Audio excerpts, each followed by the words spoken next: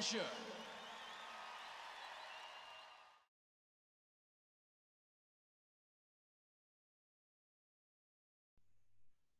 Hey guys, I think we got it. Testing 1, 2. All right, we had some audio issues. I apologize. Have my buddy from LaGrange, Illinois, Mr. Stephen Wright, sorting it out. How you doing, buddy? I'm here. I got it. Sound too good. Audio is working. We have strength in numbers here. Yeah, that's right. So, well, cool. So anyway, welcome to the Tuesday Hang. We have a special guest tonight. We're gonna hit him up here in a few minutes. We actually talked for a half hour, and so we're not going to share too much with you because we already got it out of our system. We're trumpet players. We had to purge all our, we talked about mouthpieces. We talked about being on the road. We talked about business. So we're going to hit all that stuff later with the great Mr. Trent Austin from Kansas City. We're going to touch on him, but I just wanted to talk and see how everybody's doing with this pandemic. We all know it's kind of crazy. It's hopefully the curve is flattened. Hopefully, we still got to watch our distance, and we still got to be cool though. I know my mom, and I'm in the age of. No, I'm not in the age. I'm in the state of age. Is more like it. I live in Florida, and man, every corner you turn is a nursing home and a hospital, and so it's interesting. And I've been in the nursing home a few times. Again, have to be very strict on being far away from everybody, but it's we're getting through it. So enough about that. Let's not talk about that. I'm gonna do what I do worst. Play a little bit.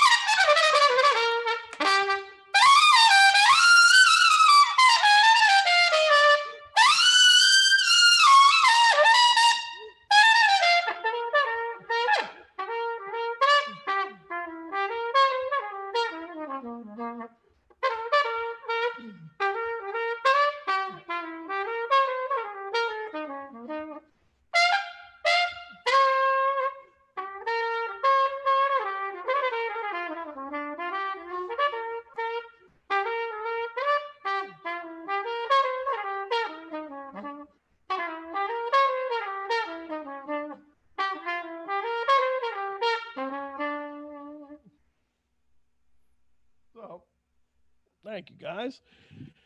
That was a tune called Doxy, great Sonny Rollins. The reason I picked that one is last week we touched on a couple things for beginning improvisers and whether they play trumpet, trombone, saxophone, piano. We talked about playing the blues, 12 bar, simple 12 bar form blues. This tune is a little extended, so it has some altered changes. It's based off of blues. It's altered changes, extended altered blues called Doxy. So again, for the people who are not familiar with that tune, the melody would be.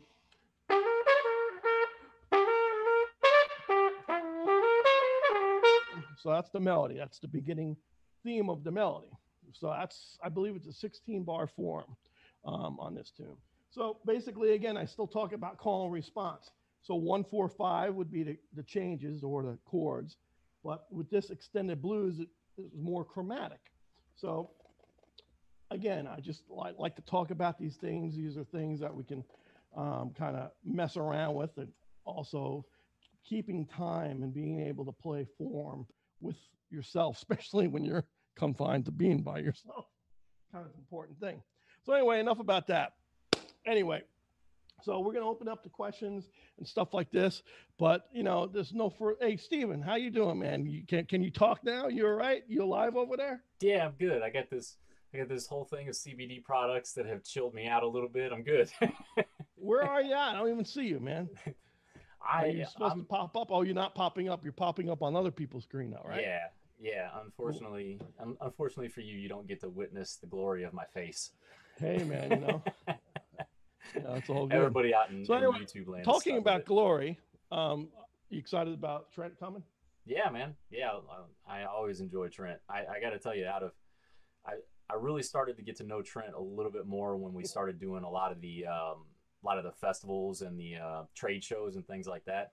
Sure. And I tell you, pretty much out of everybody that you run into, Trent is the one that always has a smile on his face. So he's always a good dude to run into. So happy dude. Yep. Well, speaking of which, cool. So, Trent Austin is a great trumpet player, originally from the New England area. I believe I met him in Boston. Now he's in beautiful Kansas City. Not only is he a great trumpet player, he has a wonderful store that's called Austin Custom Brass, ACB. Not many music stores that specialize in brass are both versed in the music business as great players and great businessmen. Usually if you do one, you do it really well. So if you're a great store owner or manager, that's what you do.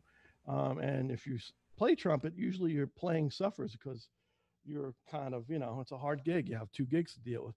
He's one of the true guys I know that is he's always in top shape, whether he's dealing with making a customer happy or making a listener tap their feet. His playing has always been very high. So that's been a very kind of a cool thing for me to witness throughout the years.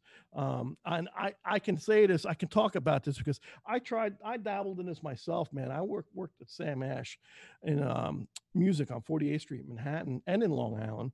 And it was a great thing for me to do because I learned a lot about gear and I learned about wholesale and retail and about horns were made. However, I noticed, man, my playing suffered a little bit, because I was always dealing with a different left brain, right brain type of thing. So Trent has that vibe where he can kind of switch hit, man. He's a baseball fan, just like I am. So switch hitting is kind of a cool thing. So he never fails when he deals, when he's dealing whatever he's dealing with.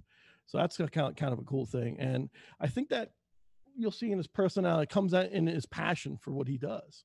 And that's what Stephen was saying too. We do these trade shows, which are very brass and some of them are general music specific, like a NAMM. It's all engaging. You got rock metal guys, you got horn guys, and Trent's always there in the corner smiling. And then you get to the smaller venues, and it's maybe more of a brass thing, a brass conference or something like that.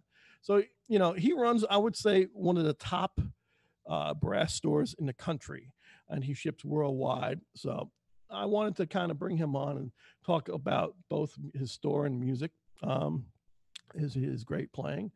And he is actually one of the first stores other than factory direct. My CF horns made by Warburton. Terry is great. He sells them factory direct, but Trent has been a proponent of just keeping positivity with people. He was actually one of the first, our only dealer in America, other than Terry, to take on the CF horn line. So, man, that's pretty awesome, Stephen. I'm sure that's kind of been helped you out too, as far as fielding questions and stuff, right?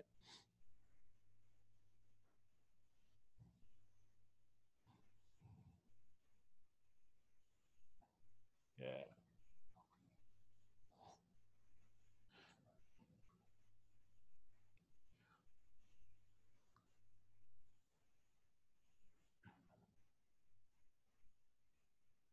Yeah, that was a fun day. Yeah, it was fun. Yeah, it's funny you say that too, because it brings up another point. He was probably one of the pioneers of engaging people on social media. He's been doing this for years, man. A thing called, he does noodles, and a lot of guys are comping this, including me, are comping this whole thing now that we're sitting home. And what do we do? Man, Trent was great because he would go and play horns for people and just give you a tutorial. And so, man, he's very cutting edge. His whole mantra is cutting edge, not just with me. I mean, man, the guy, has a great relationship with Adams conglomerate, man. Adams makes great trumpets. They're into everything. And Meal, he has a great relationship with Meal, who's the one of the prominent top hit honchos over there. Also, he's involved with BAC in Kansas City. He's in everybody who he's involved with. It's just been a positive thing. So without further ado, I'd like to bring on here one of my good friends. Say hello to my man Trent. What's up? What's up, dude? How are you? That intro was way too good. I will make sure I send the pesos your way. Where's the money, brother? Don't cash it. Whatever you do, don't cash. Let's see how much. Did I mention so hey, thank you for that intro. I will tell you one thing, we're all struggling musicians at one point, and I'm still struggling on the horn every day, but stop. I found the one profession that I could lose more money in than being a professional jazz trumpet player, and that was opening a business. But man, thank you for that intro, man. And I wanted, when you asked, it was a great pleasure and honor because I think you know this, but I had opened my Kansas City shop up a few months maybe before you came with Billy to play at Kaufman. And I just sort of passed the thing. I was like, hey man, would you like to come and hang and do something? And you were our first clinician that we ever had at ACB. So man, what an honor. So, and it's an honor to be here. So, and you and Stephen, so awesome to be here. So thanks, man. Yeah, it was a really special day, man. I remember you saying that we were the first guys there, and it's all, I'm sure you feel the same way, Trent. It's always with trumpet players and especially band guys, man. It's all about the hang, hang out and talk 100%. Gear and play and eat barbecue and drink a couple beers. That's a great thing. Man. And we did go to Q39 right after, I remember. So good stuff. I ate my share of brisket that night. You did a pretty great job, if I remember. You don't get fat like me without eating. Oh, stop. But you move to Kansas City, you get yourself a Kansas City Royals. See, it already comes out of the box swinging. Comes out of the box, baby. I only have one speed, and it's medium slow. So, well, speaking of medium slow and one speed up, there goes my whole thing. I tried to silence it tonight again, but I fell apart with the whole thing. So, did we first meet in Boston? You were in Boston at Rayburn? Were you at Rayburn? What were you doing in Boston? Okay, so I first met you, I'm pretty sure when were you in Maynard's band in 98? Yes. I met you. You played a concert. This is some fanboy stuff coming, so be careful. Oh, dude. I went and saw you guys, I think either at Norwood or Dedham High School. And I remember, now I have a question. I have a serious question to ask. You guys played into fans? Like you had fans on your stands. Maybe it was so hot. Oh, you know what? Was it fans? No. I swear it looked like you were pulling the trumpet bell into the fan. And we had two things in 98. Colicchio, when Chris was working with Chris Colicchio, he had those rings. Was it the rings that went around the bell? Monitor rings around the bell. And they look, that was one. And then the other thing we had around that too is we had a clip-on. It's crazy. Dr. LED, his name was Dr. And we'd go in, we only played it once. We'd stick them on our bell. It was like LED lights. We go out in the audience. Maybe, I don't know. I don't know. I don't know why I remember that. And maybe that's, maybe it was sober that night. There's no comment replying there. So that might have been it too. But I do remember that was the first time we met. And we probably met a few times at Rayburn's afterwards when you were in town. Either we do hang at Rayburn's. That was a hang. Frank Vidaris used to do a hang there. I think Frank was working there. And what's our friend Lee from Lee Walkowicz? That's right. He's in DC. Yeah. Lee. Yeah. Lee was was huge. I mean, Rayburn. It's funny that a music store and is it still around? Unfortunately it's closed. The owner passed away, and so then it sort of folded. But some to that doing was Lee was a huge part of the brass world at Rayburn, and he took a job at Chuck Levin in DC, which is another great brass institution. So it was funny because I remember going to Rayburn as a kid and annoying the daylights out of those guys. Oh, they hated me because I would go and I'm like, I like to try every buck 37 with a reverse lead pipe and they're all like, dude, shut up and go practice. And I would be like, but they were cool with you though. That's the thing. They were cool. They were cool, but I never bought anything. So it was like they would come in and like, they go, this guy again. And then once I bought a horn and they were like, what? But they were always great. And it's like those things, those memories that you have when you're younger that I was like, I always remember said it perfectly. When we work our whole lives in a practice room and we work so hard at like doing our craft that we forget that one of the big lessons that you never learn in school, well, you sort of do, is sometimes the hang's more important than be a good person. the gig. Yeah. I don't want to say it's more important, but it's a part of the gig. Yeah. And from being on the road and hanging and being in hotels with cats, and if you don't like guys, being on the road is not a groove. And it's like, it's one of the reasons to be honest, it's one of the reasons that the ACB sort of started kind of working its way into my brain, because it was like I was getting really sick of living out of a suitcase. I have so much respect for you guys. Like I remember asking Chris Bodie once, I was like, man, how many days do you do on the road? And he was like, I think I did 270 this year. Yeah. And Clark told me once I think it was the mid 70s, he did 310 days one year. Yeah, I think mine was about 279. And that was about, I thought I was going to die. Yeah, I mean, it's a lot. It's so intense. Yeah. And it's awesome. I mean, come on, you go to these great places, you play for people and people love you. It's like, and people see that part of you at the gig, and it's like, it's unbelievable how you guys, and one thing I will say is that concert at Kaufman was off the chain amazing. It was so great. That was the stadium. That's the Royal Stadium, right? Yeah. Yep. Kaufman, and it was the first concert there in 40 years or something. It was a fun concert. With you guys killed it. I mean, it was like, the thing is, it's like one thing. It's like, my first trumpet teacher said this to me. He goes, because I never really practiced when I was real young. He goes, you're not a trumpet player. You're a trumpet owner.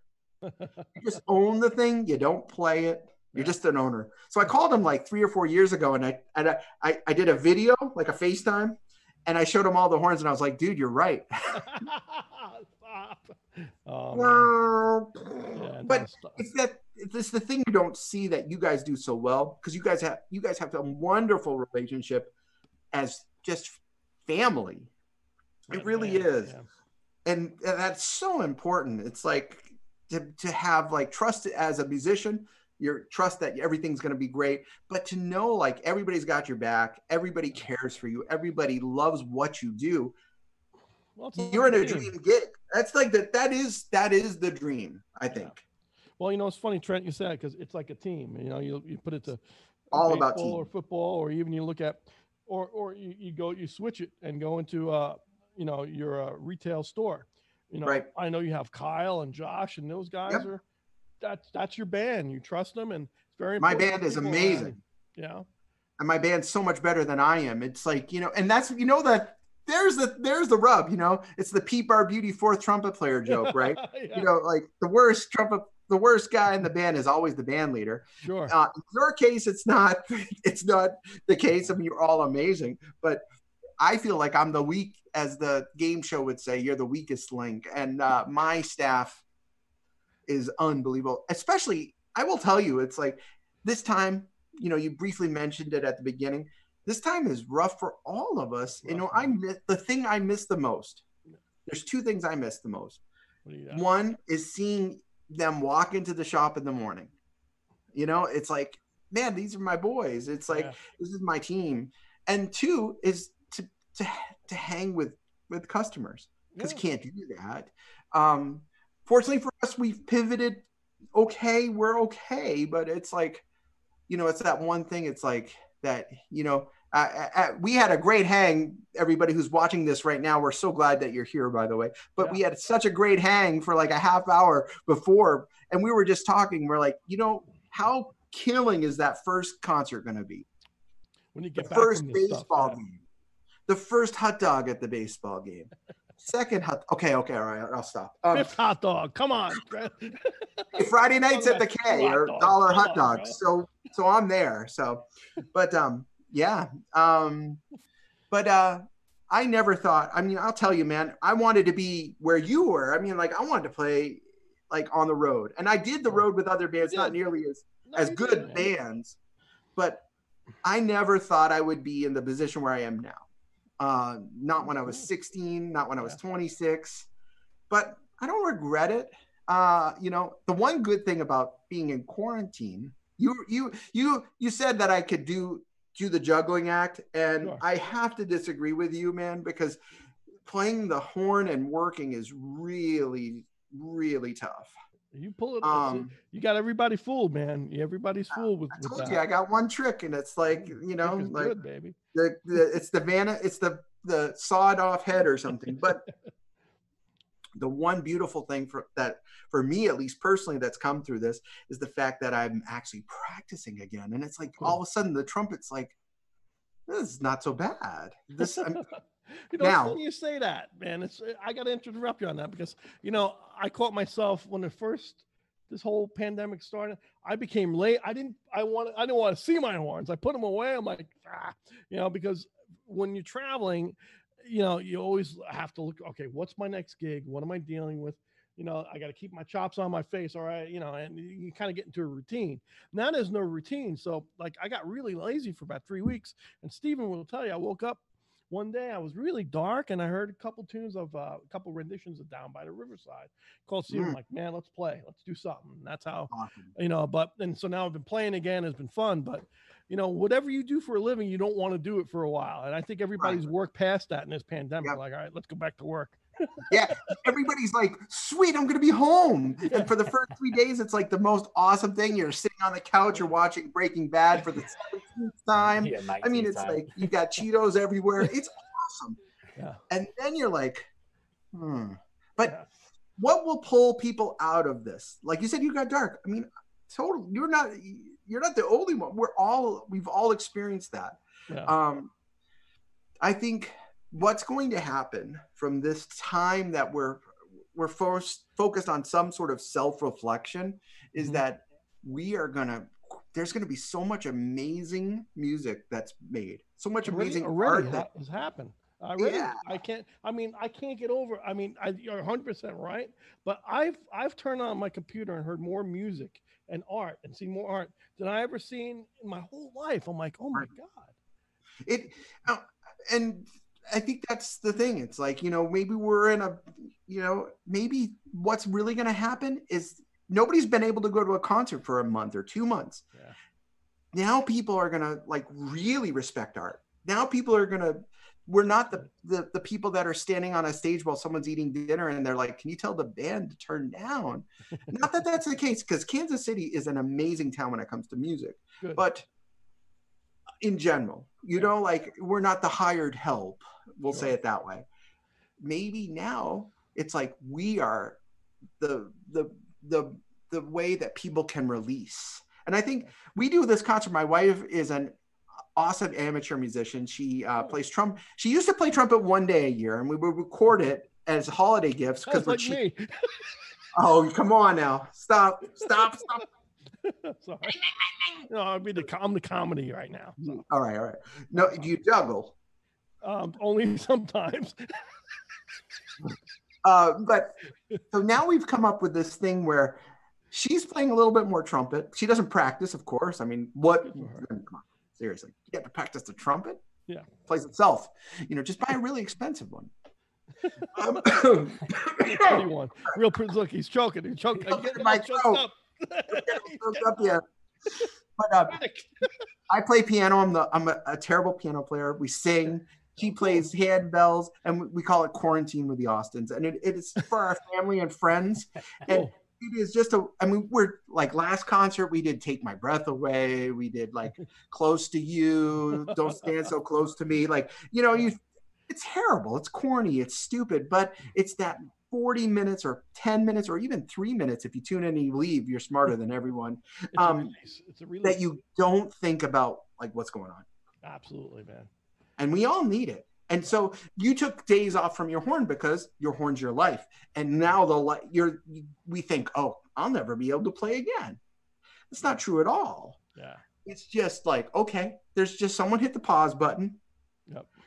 We're just waiting for you got to cycle the modem. So the modem of life is currently mid-cycle. Yeah. And, we'll figure it out. And like I tell you, man, the music that the music that's being made now in our places, or things like this, where you're doing such an awesome service by giving people your time. I mean, it's all I got. That's all we got, baby. But it's also the most precious commodity that you have. It's not money. Yeah, like I have not spent. I looked at my wallet. Like I took out money. Like panic. Oh, I got to go to the ATM and grab some money. I took out some cash. Every single dollar is still there. It's crazy, isn't it? Because you're not going to exchange cash. Here, have this. So you're ordering online and getting it picked up or whatever. But it's like, money's not a precious commodity. I mean, I'm fortunate to say that. Again, I mean, I know that sounded bad because, we know that there's a ton of people struggling. But time is still an incredible commodity that you have. Oh, yeah. And, use it to your best ability. And speaking of time, the segue would be when the time was really young, when you were young. What got you interested in playing, and did you know that's what you wanted to do for a career? Where did you study? I mean, because obviously he's a trumpet player, so this is kind of a cool thing. I'm a trumpet geek. We all are. April 24th, 1988. No. I saw your old boss play with High Voltage. Maynard Ferguson, wow. And that's the day I wanted to be a trumpet player. Up to that point, I had sort of played, but it was not really serious. You play me Zay Wataneo.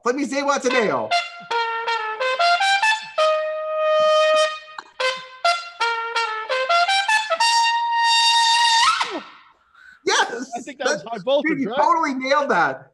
That was High Voltage, I think. That just brought me back to like middle school. I can't say it. I told Carl I'd be PG tonight, but that's the moment. I mean, and everybody has that defining moment. What was your moment? What was your moment when you knew, like this is something I got? It's not like I want to do it, but I have to do it. It's funny you say that, man. I never really thought of it as a moment because I like to think I'm a forward thinker, or I'm definitely in a moment type of person, but you just kind of touched on something that never been touched on before, big boy. And that is simple. I remember it was a Maynard concert in Eisenhower Park. It was an outdoor arena. Outdoor park in Long Island.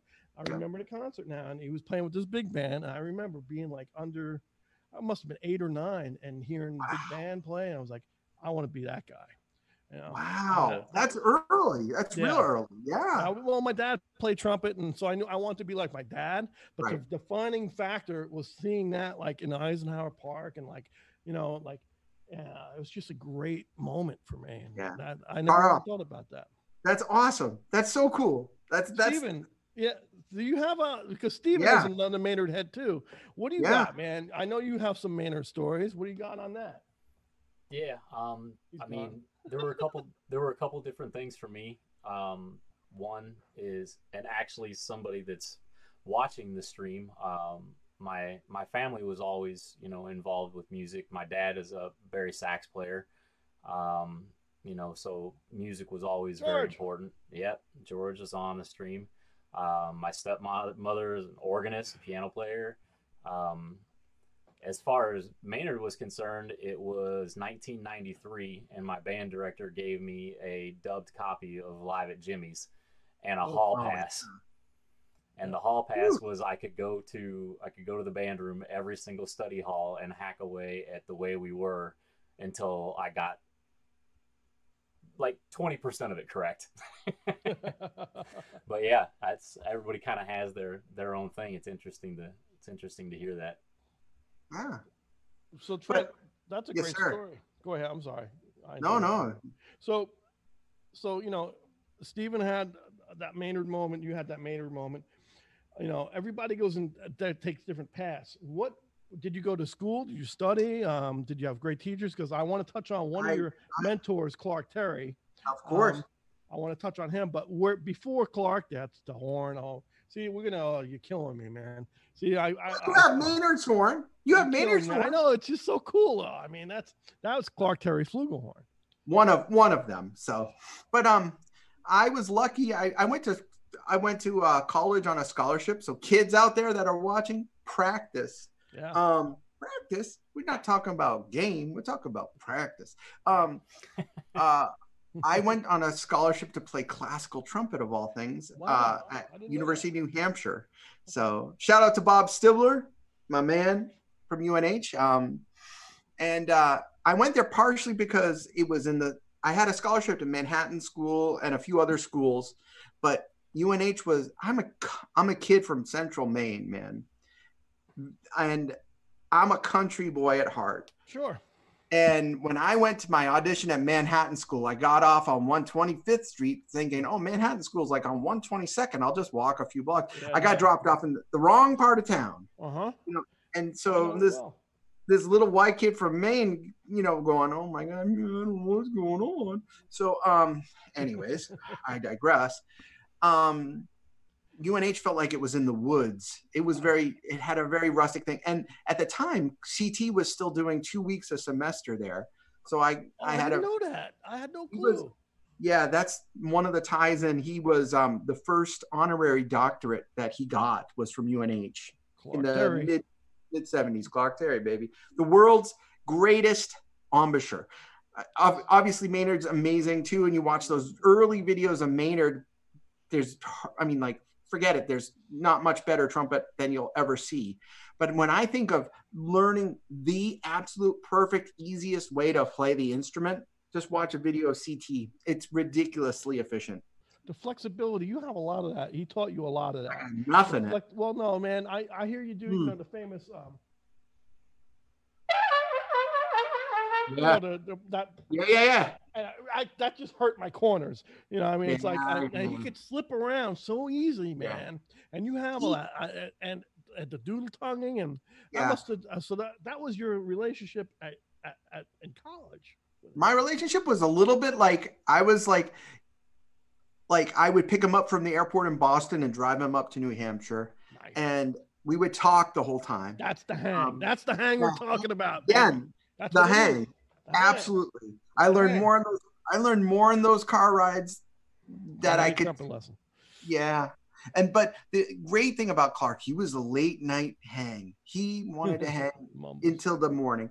Yeah. And he would go to the UNH and do a couple classes in the day. Then we would rehearse maybe. And then he'd be stuck in his hotel room. And there's nothing to do. He's like, dude, bring your horn over and let's hang. So we would watch videos. We would literally have trumpet lessons. My lesson fee was a bottle of dry sack. You know what dry sack is? No.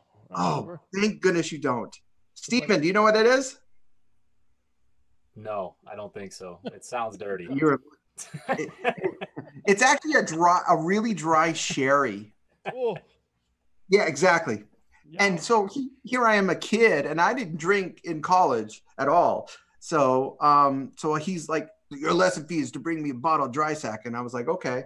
So he would pour me a first glass and, like a little paper cup of that stuff. And I would sit there the whole night and nurse it. He's like, yeah, it's great, right? And I'm like, but man, the stories. He would be playing trumpet, laying on his bed upside down, and just perfect technique.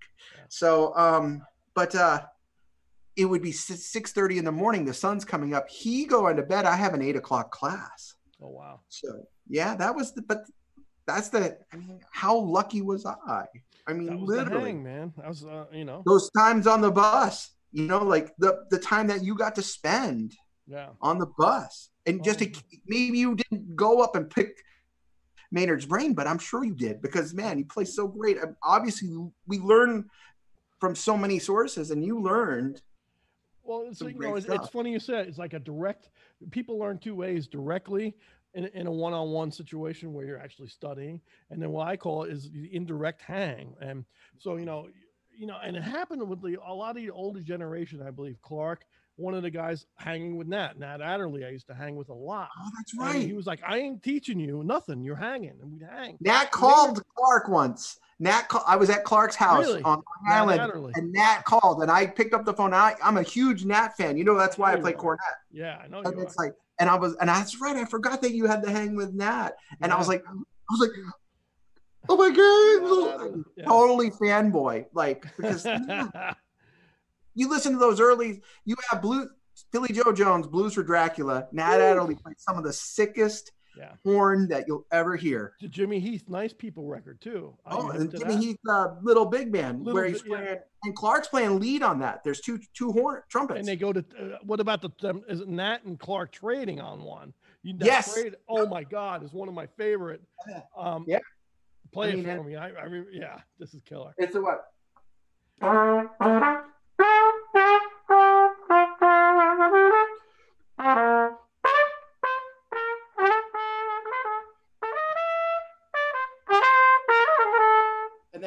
And Nat, he goes, woo!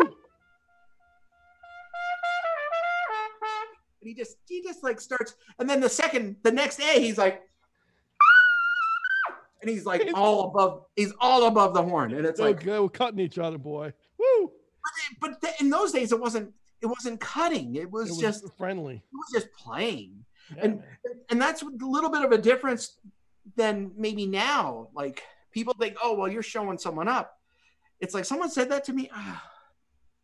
Someone said that to me recently on a session. And I was like, hey man, you hired me to play. I'm just playing. Yeah, play music. You know?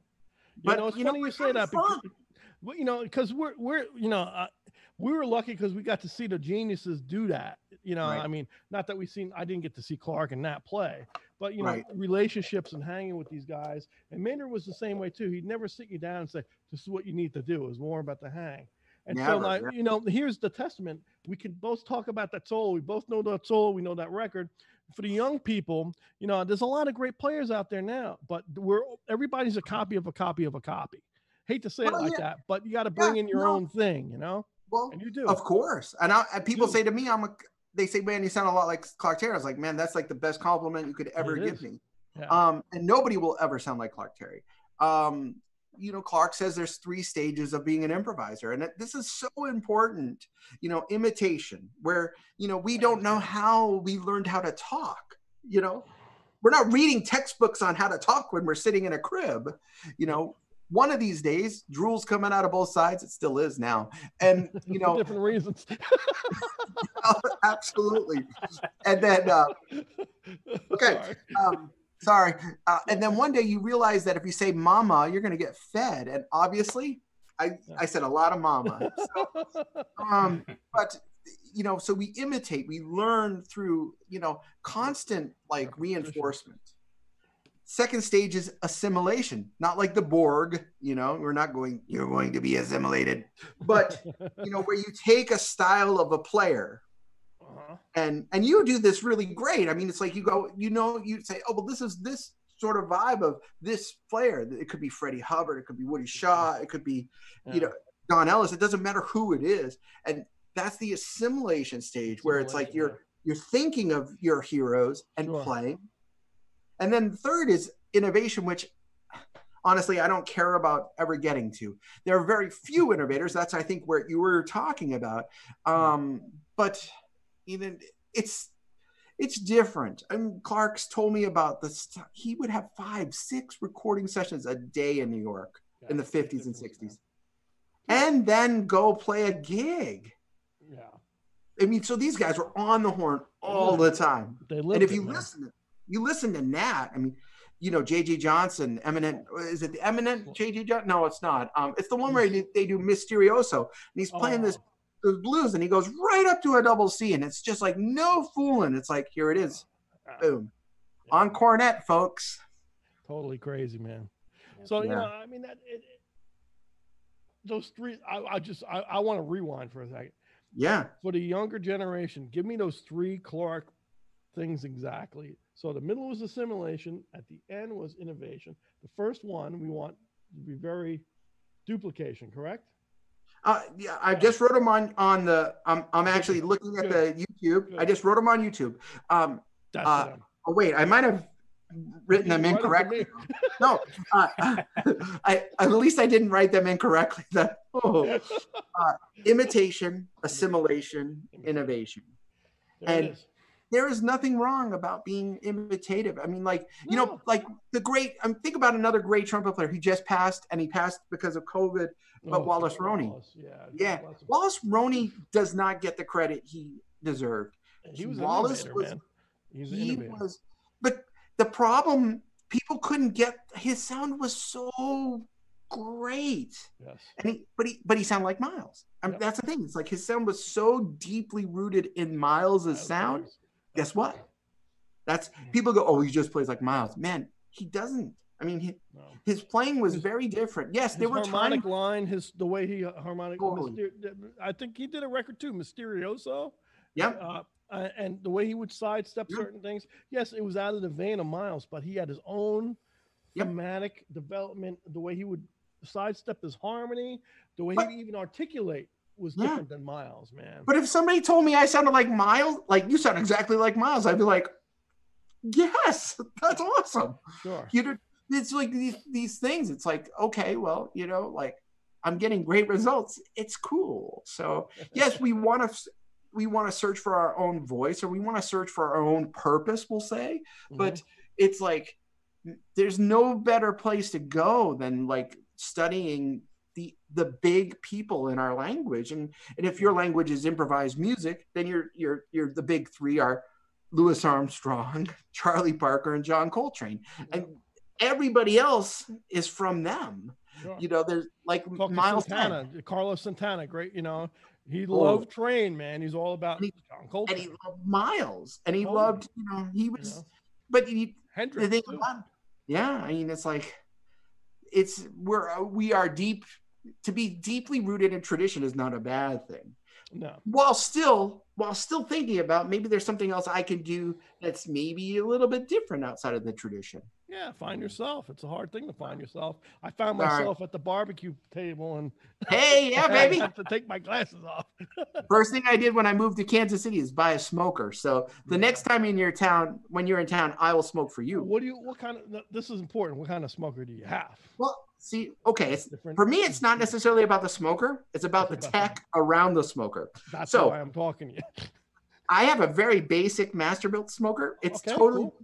But my wife bought me the coolest thing ever, which is this Bluetooth thermometer where I can be at work. I work about 15 minutes from where I live. Okay. I can be at work and I get a temperature sensing, and I go, oh, all right, my pork butt is at 186. I probably should go home so I can start preparing it. So it makes it pretty brainless. If we could, hey, you and I right now, we're thinking, Steven, you got to write this down. If we can think of a Bluetooth trumpet practice app that we could just give to someone where they instantly practice. That'd be great. Wouldn't leave the house. I made a note, and as soon as I figure out the audio issue that we had at the beginning of the stream, I'll get on that. Dude, I'm seriously, I'm respect, man, because Carl had mentioned that we do lots of videos and we do lots of work. I mean, this is intense. No matter, I mean, it's like, oh, well, they're just sharing a screen. It's cool. Where are you right now, Carl? I'm in St. Petersburg, Florida. Right. And Steven, where are you? I'm in LaGrange, Illinois, just outside of Chicago. And I'm in Kansas City. Mm-hmm. And it's all going through a web conference, through a broadcasting software, through YouTube. It's pretty badass. I mean, this is the thing. And Carl, I will elaborate on a point you made earlier. And I think this is really important. We both knew this, and even though I butchered it, we both knew we both knew that Nat Adderley solo. Yep. When we were younger, we would live with albums. Live with them. We would live with them. And I remember this started changing. I taught college for 9 years. And I remember when the iPod came out, and it started becoming a game of who could have the most music. So one student would walk in and say, hey man, I've got 26,000 songs. And I was like, yeah, and you haven't listened to one. They're like, no. I was like, man, do you know every note on Kind of Blue? Yeah. And it's like every time I listen to Kind of Blue now, after 1,000 times through, it's different. Yeah. So this is a little bit of an old bastard thing. Sorry for any youngsters that are watching. So, if you love how someone plays, and it doesn't matter who, it could be her. The first influential piece of music that I ever heard was, hold on, I'll play it as soon as I find a trumpet. Play that sucker, man. Play that. I got tons of fun horns. That's a funny looking trumpet. I love it.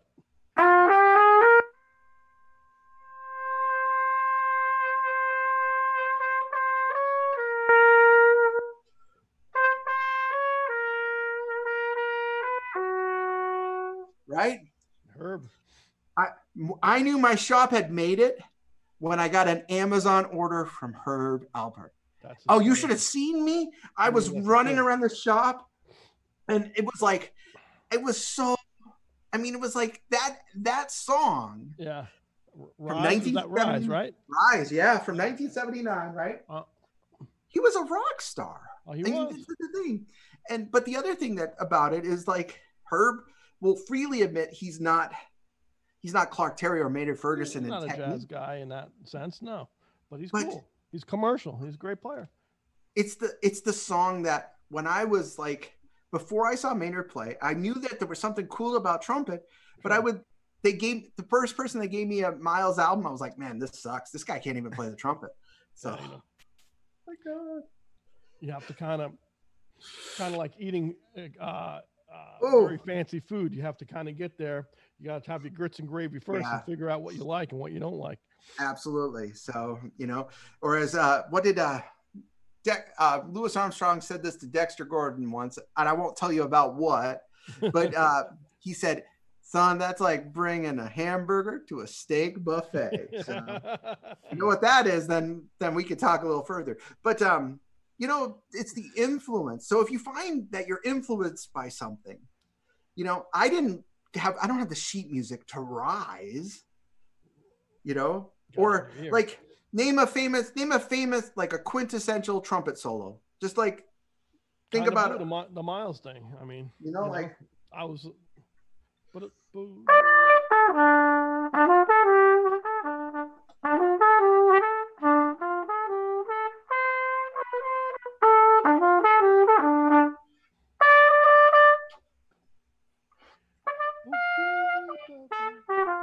right, and you grow, and I didn't look at a transcription, that too. If you learn the music with these two things versus these two things, I think you're going to have an advantage. Because when you look at a piece of music, you become a translator. So if you're looking at a piece of music, I'm not saying that you shouldn't read music. That's not where I'm going. What I'm trying to say is that if you're looking at a piece of music and you don't internalize the music, then it's really hard. Like, say you're learning the Haydn trumpet concerto. Okay, well, how many versions of the Haydn do you have? This is where students of now have such a huge advantage over students of our era, because we would this sounds like old bastard talk, but it's like I would drive an hour to Record Town, and I mowed lawns all week so I can get my cassette tape of her, Wynton Marsalis Carnival, we'll say, or whatever. But then I had that and I listened to it. But nowadays, if say, I have to play Giant Steps. If I type Giant Steps trumpet into YouTube, you have everything from incredible like Tyler Webb, who's a young trumpet phenom, playing it. And then you have someone like John Swana playing it on Evie. And then you have all these great, there's 1,000 versions. So there's this wealth of information. How does one internalize that? The internalization, it's funny you say that. I call it, and I'll even go back a little further. It's like the 5-minute hero. You have all this information and you sound educated and you sound good for a couple minutes, and then your bag of tricks runs out if you're an improviser. Or why are you looking at me? Why are you looking at me, man? Stop. Why are you talking? Who are you talking to? Me? Bag of trick, baby. No. But what I'm saying is also, and Stephen, this is funny because we can go this way. So, Stephen, you have an iPad or iPod or iPad, you, 1,000 tunes. And, we talked about this, we touched on this many times. It's people's attendance of not attendance, what's the word I'm looking for, their attention span. See, I forgot my attention span was so short. I forgot what I was going to say. Your attention span though becomes into this long thing when you had to transcribe these records and you remembered these licks, and now your attention span is it was within between 2 and 3 minutes, right, Stephen? You did a study on that, right? Because I remember you telling me about this musically. Yep. Yeah. If you can keep somebody on a single web page or a single video for longer than 45 to 48 seconds, you're considered a success. Yep. With that particular video, which is viral. Viral videos, 18 seconds. Yeah. 18 seconds. It's just crazy because, and this kind of leans itself, there's a couple things that you guys have been talking about that, I don't want to forget, but,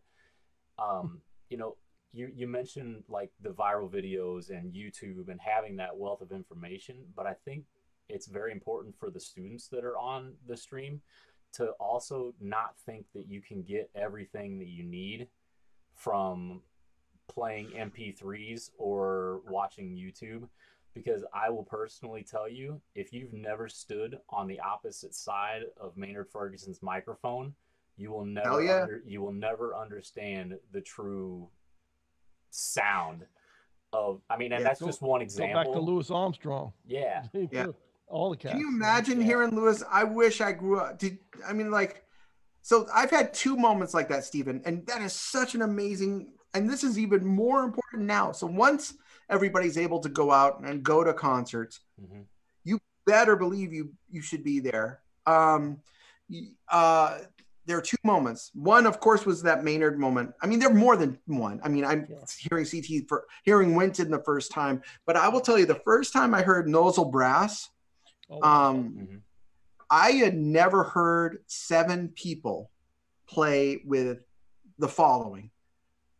The sheer amount of volume that they could play is ridiculous. If you haven't heard them live, you don't. It's like drum corps. It's like the sound is like here, but it's perfectly in tune, perfectly in time, and one guy's floating upside down. That's amazing. So it's one of those things. Once you see, we think of the perceived level, and everything sounds good on recording because you can make 70 takes. That's one of the things that I'm really adamant when I put stuff up. Unless I have a technical failure with my microphones, it's first take. Well, we all do, but it's like, it's always first take, because it's like what you see is what you get, good or bad. This is it. So, you love that because you're honest. There's an honesty thing that happens too. People, it comes to a humble thing too. If you're honest with whatever you do, man, that should come out in some way, shape, or form or another. And that does I'm sure in your business too. Here it is. You put it right out there. And we've had people I did a video recently, and it's funny you mentioned viral videos. This is a kind of a viral video all of a sudden of us. I did it partially because I have not many horns here at my house, and I can't get to the shop. So I was like, I'm going to do this stupid video of the cheapest trumpet I have with the most expensive trumpet I have. Cool. And it's like going kind of crazy. The point of it being, hold on a second. Yeah, he don't have any horns in his house. There's another horn. Listen to the music that this trumpet's making. Bueller? Anyone? Carl Fischer makes the music. Stephen Wright makes the music. I just move my fingers really fast and hope for the best result. But the thing about it, when it comes back to it, it's like we were talking about this again. We had a really happening 30 minutes before we started, because we were talking about, for instance, what finding the right match of a horn versus a player, and very important. And eventually, I saw a great video. I don't know if there's a great video of Winton playing at the Smithsonian, playing Louis Armstrong's trumpet. Oh wow, I did see this. Yeah, he's out in the crowd, and so there's some mic issues because obviously he doesn't have a mic around. He sounds ridiculously great. And Tom Williams, who was playing in the Smithsonian band, gave him his mouthpiece because his mouthpiece was made for his trumpet. It wouldn't fit into that Selmer. Sure. So not only is he playing a horn that's not his, he's not playing a mouthpiece that's his. And because of your really great work with Gary, how important the mouthpiece is. Yeah. And that's actually one of the reasons I started my company. It was also that's where I was going with this. Why did we start this? This is no. So go. I love this. But you make the sound. Yes. I make the sound. Stephen makes the sound. Then Dan. We start thinking about, okay, why do we play what we play? Now, I love, and you know how much I love your trumpets. That's why it's a horn that we sell. We only sell horns that we love. There's a lot of people that want to sell at our shop, but we're like, man, one, I might not have interest, or two, I don't fully get the concept, or three, it's just, okay, well, that's just another something. There's something that has to stick out. Yeah. Like, okay. Like the Shago Ganch horn, which, okay, it's the blingiest trumpet ever. Killer. It's the coolest trumpet ever. It's broken. For people who don't know this horn, it's made for my friend Tomas Ganch, who's one of the 5 best trumpet players in the world. Without a doubt. Present company excluded, of course. I mean, the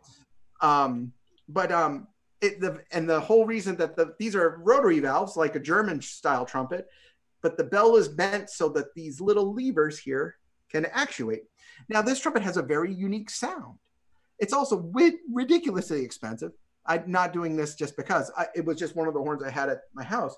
But this is different than, your Yamaha Zeno or whatever. Sure. Your horn, Carl, your horn is distinctly different because it has a vibe. And my horn, this is the horn that I play all the time, which I call Copernicus. Cool. Obviously, it's pretty sexy. But it's like, because I do so many different we both do different things. Yeah. Like you could probably play it on Billy's gig, but it'd be a lot of work. Your horn fits it perfectly. Yeah. Well, everything lends itself to its gig, and explain to me about that Copernicus, because it's a kind of a chameleon. You could do a lot of different things with it, right? In your wheelhouse. Well, I made that horn with my friend Neil Adams, who's one of the greatest horn makers in the world. Love that guy.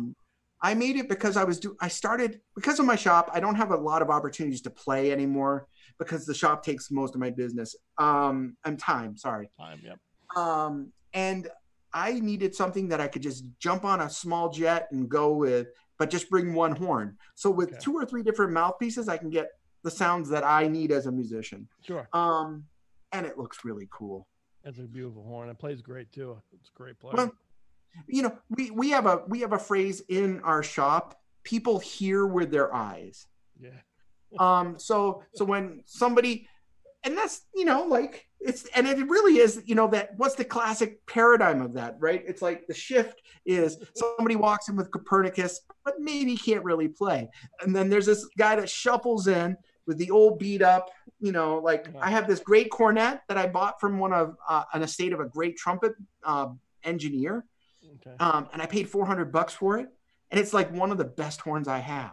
Wow. So, but seriously, when you were thinking about designing the horn with Terry, what went into that? Because I know you played this is the bad thing about being a trumpet geek, folks.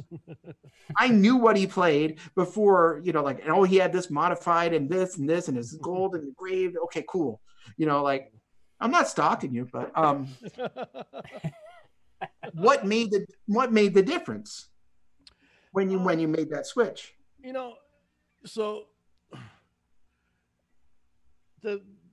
I could go on and on. The most direct answer for that question would be, what made the difference is anything that I'm going to play has to outplay what I'm playing previously. I want to go forward. And so when I left Yamaha, I was with Yamaha 10 years. I had 2 great tricked out Yamahas that were custom, and they played great. When I left Yamaha, I was kind of like you, man. I talked about this last week.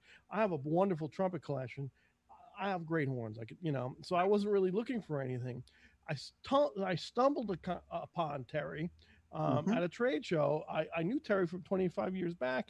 I always got along with him well, and he had some trumpets, and I played a few of them, and I was like, okay, it was cool, But me being me and you being you, like, certain things lend itself better sonically for your that help you get a sound out.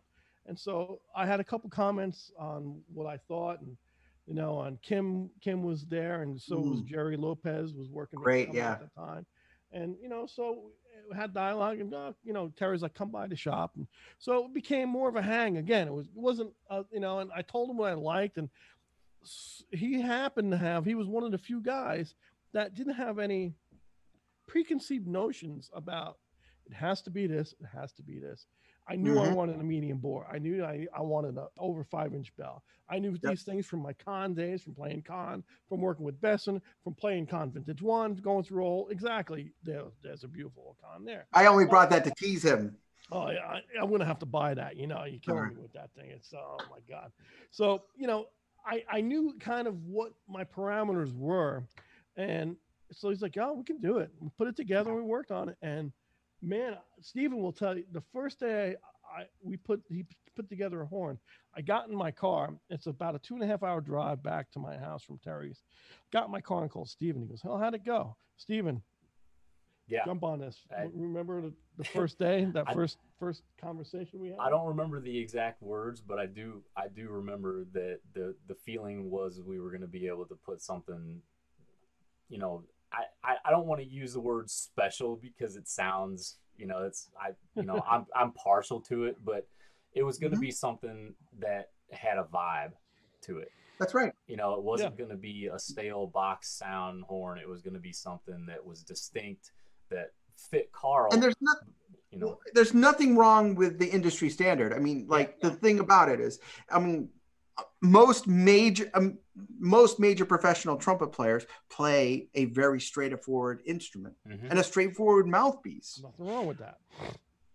This horn that you're talking about, that you guys worked on, I mean, you said it perfectly, Stephen. It has a vibe, just like Copernicus. There's nothing in the world that's like that horn. Yep. Even though I've already seen 3 companies copy it, which is cool. They haven't really copied it because they don't know. One of the reasons we copper plate it is to hide the alloys that we use. So, little trick of the trade. You know, you can't. A magician doesn't reveal all those secrets. Here's a rabbit in the hat. Right. Whoa, I'll take that. But you know, I know, like, I mean, you had a great relationship with Yamaha, and they're an incredible company. I mean, Yamaha's Yamaha. They're great. I mean, they're awesome. And let's just have a word for our old buddy at Yamaha. Yamaha was a family. They're great people, and so we did lose Ed. Right. Sorry, I didn't mean. I just recently, right? Yeah, was it recently, 2 or 3 weeks ago? 3 weeks ago, yeah. Yeah. And you know, it's funny you say this, though. The industry is small enough. Everybody knows everybody, and there's a lot of respect. You know? So, you know. It's definitely. I mean, I have a good friendship with Bob Malone. And it's like we actually just were on a chat a few days ago, and it's like, and I love what Yamaha does. I love what Consummers does. Terry Werben, by the way. Talk about a tie into this. Terry taught me how to use my CNC machine. He flew up to Boston and taught me how to use my CNC. And then when I was getting ready to move, I was thinking about selling my CNC, and guess what's in his factory now? Your CNC machine. Well, it's his now. He paid off. Yeah, way to go, Terry. But like seriously.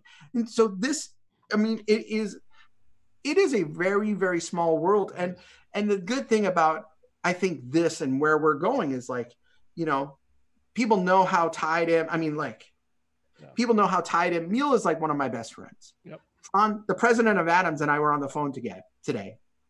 And it wasn't like a business chat. It was just like, hey man, how you doing? How's your wife? How are things? And it's like, I mean, I have so many great horns here in my collection, but I'm going to play an Adams when I'm, pardon me, I've had too much Diet Dr. Pepper.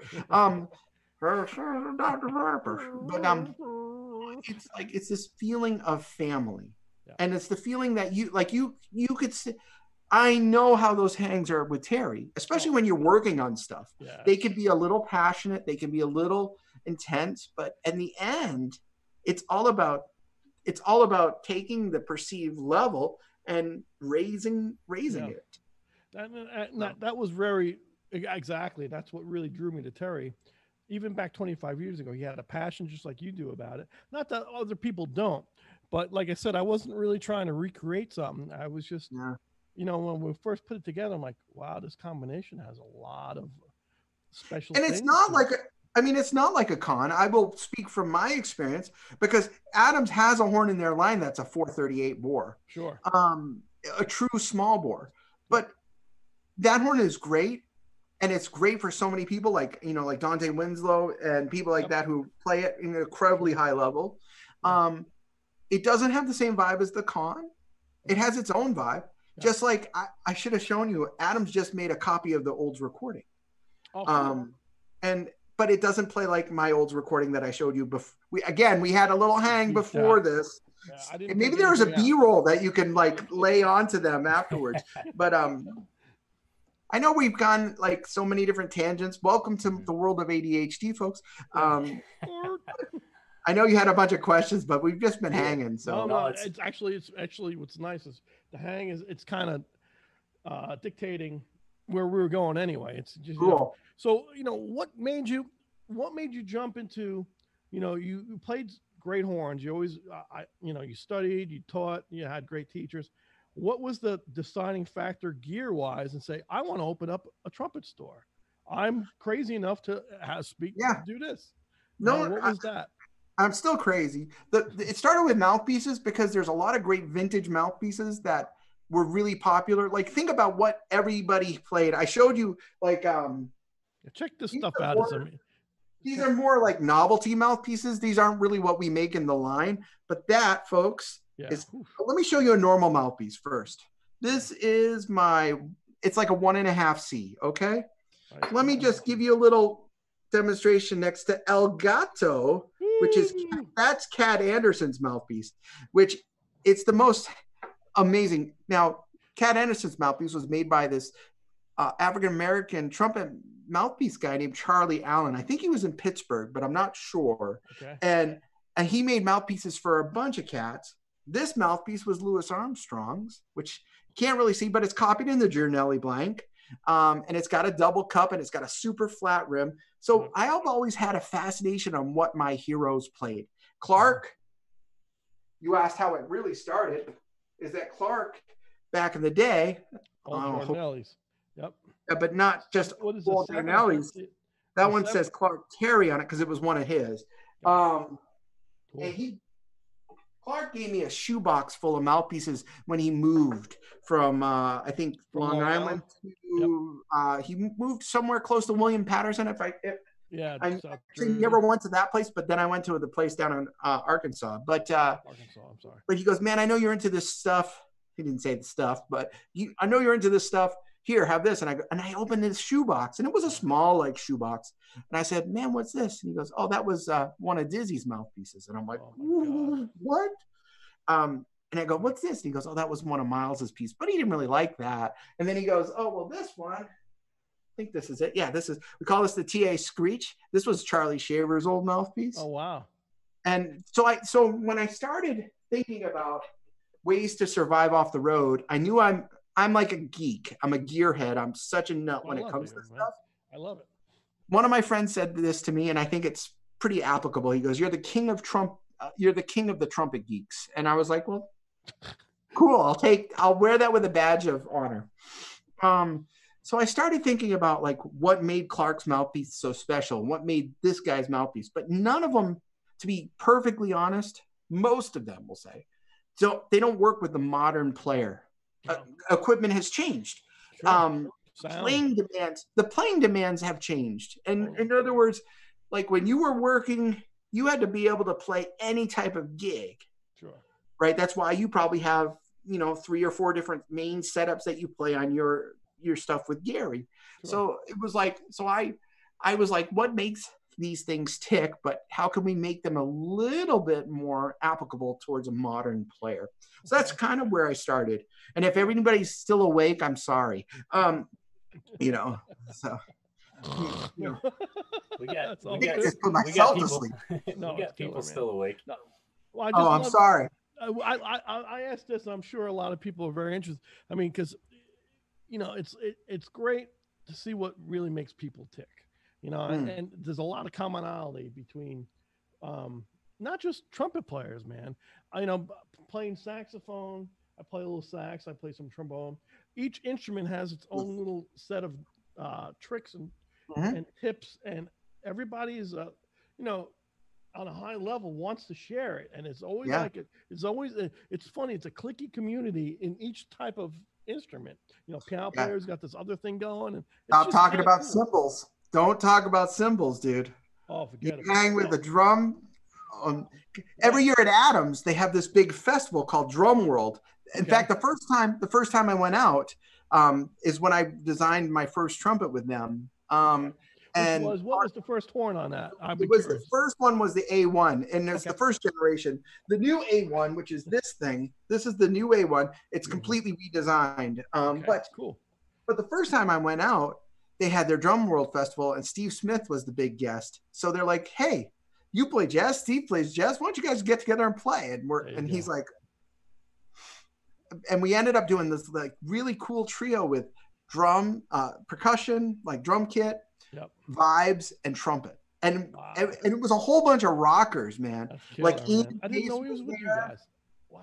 Ian Peace was there, and there were a whole bunch of rockers.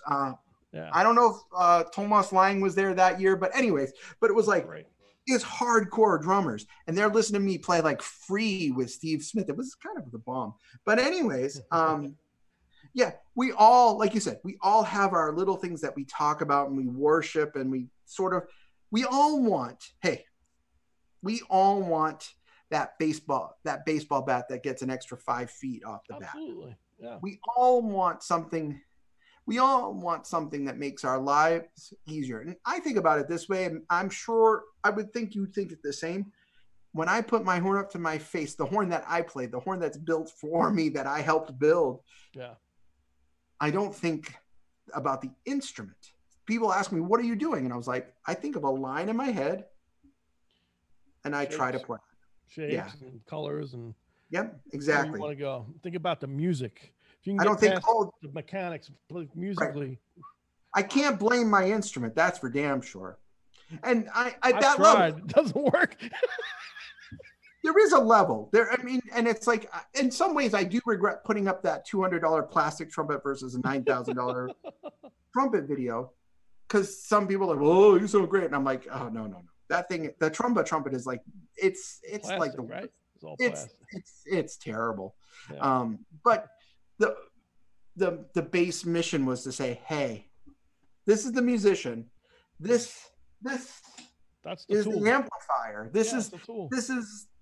This is your own personal Excalibur. Call it whatever you want. I know that's how you feel with your horn. Absolutely. That's how I feel with mine." Yep. Not to say that I don't have other good horns around. Absolutely. So you got, that's great. And then obviously there's different flavors, and you got into, the history. As you know, we have a lot in common with history of jazz trumpet players. What Freddie Hubbard liked to play on, what Lewis liked to play on, and so you can go crazy and geek out with that. And so the biggest thing I tell you, Carl, is the biggest reason I opened my shop is in addition to the mouthpiece thing, I remember being the person who didn't really know what they wanted, and they would go into a music store. And back in the day, I mean, pre-eBay, we'll say, I mean, you could go into Rayburn Music and you could say, "I want a Bach 37." They go, "We have 25 in stock." I mean, there are very few stores that are like that now. Dylan is an incredible music store. They have a great selection. Chuck Levin's, Horn Guys out in California, Schmidt Music in Minneapolis. There are stores that still are like that. Sure. Our store, of course, but it's like, but one thing that I think separates, at least this is the way hello. I don't know what that did. See those chops. Extreme close up. I didn't press anything there. That was kind of scary. So, gosh, delete that scene. We lose Stephen. I think he's sleeping on his desk. No, I think he had a heart attack, for crying out. But one of the differences, and maybe the only difference, is that all of the guys that work at my shop are really great musicians. They all play. Kyle plays great. Kyle plays great. Chris is an incredible classical trombonist. Patrick is a wonderful cornetist and classical trumpet player. Yeah. So our ears are tuned to help them. Our mission is to help someone. So when they come into the shop, we want to make sure that when they leave the shop, and it could be an $800 trumpet and it could be a $3,000 trumpet. It doesn't matter to us. Yep. And the reason for that is because we want people to be confident with what they have is the best thing that for them. Sure. That's noble. And that's huge because like you said, what's the biggest thing? For me, it's trust. Like I put myself out a little too much probably online. No, it's great. I put myself out, and the point being is like I want people to know that, you know, when you come to the shop, it's like I'll make you a cup of coffee and we're gonna hang. But if you play the horn that you currently play and you sound better on it, I'm gonna be like, dude, enjoy the coffee, but you sound better on that gear. Yeah. No, and all you have is your word. It's a very honest thing. You know, you're as good as your word, and it's very apparent. You know? Yeah, I had good parents. What can I say? So, hey man, we're lucky that way. Hey, you know, since Trent and I have been going pretty much on full blast, has been any good questions about anything, Stephen, that we could field? Yeah, we got a couple. Is everybody gone? No, actually, we get the same amount that we had at the beginning. 2 people. Thank you. Yeah, my mom and your mom. Yeah. It's too late for my mom, I think. So, but well, we got people holding off on their Ambien for the night. Oh, nice. Yeah. I'll be right with you in just a few. So, no, but really quick before I get into it. Love to answer any questions that you guys have. I mean, I feel like I've been rambling, so I apologize. No, you're good. Stephen, field a couple questions and both Trent and I will tag team them. Yeah, definitely. I think, you know, one of the things that came through over text is actually based on what you guys were just talking about. And it's something that we run into with mouthpiece conversations all the time is this person is still learning on when to stop thinking about the numbers and start thinking about the feel. And this is something, I mean, Carl can tell you, I mean, I field mouthpiece questions for his line all day long, and I'm sure you do too, Trent. At some point, the 636 diameter versus the 634 diameter versus this shape, what does it feel on your How does it feel on your face? I'll tell you a quick story about that will sort of solve a little bit in this regard. So when I first got into doing my mouthpieces, I had the perfect 3C in my head and the perfect 1.5C and the perfect what. I have a friend who does aerospace work. So he has some really high-tech CMM reverse engineering tools. Okay. So I sent them to him and he goes, oh man, you know why you love your 1.5C so much? Because I always felt like I was He-Man on it. I was like, man, I sound so good on this one. I sound so good on this. Like, he goes, man, you know why you love this mouthpiece? And I was like, no. And he goes, it's a 5C. And so he overlaid a 5C. And it was literally exactly the same. Miss Mark. It was stamped. So talk about a downer, because I was like, man, this 1.5 is the bomb, man. I sound like a combination of Bud Herseth and Maurice Andre and Håkon. No, you know, Hoyland Hardenberry, but not Håkon. The thing about it is, this is also this thing about technology where we can read and there's so much information out there in a great way. Yet there's almost as much in a bad way. And I don't want to sound negative in that regard, because here's the deal. The thing about it is we need to improve people's playability, no doubt. But we get paralyzed so easily by, you know, what's my R4 angle? And it's like, yeah, I could tell you on my CAD program, and I can tell you what that is. I mean, that's no problem. But the point being is, how does it feel?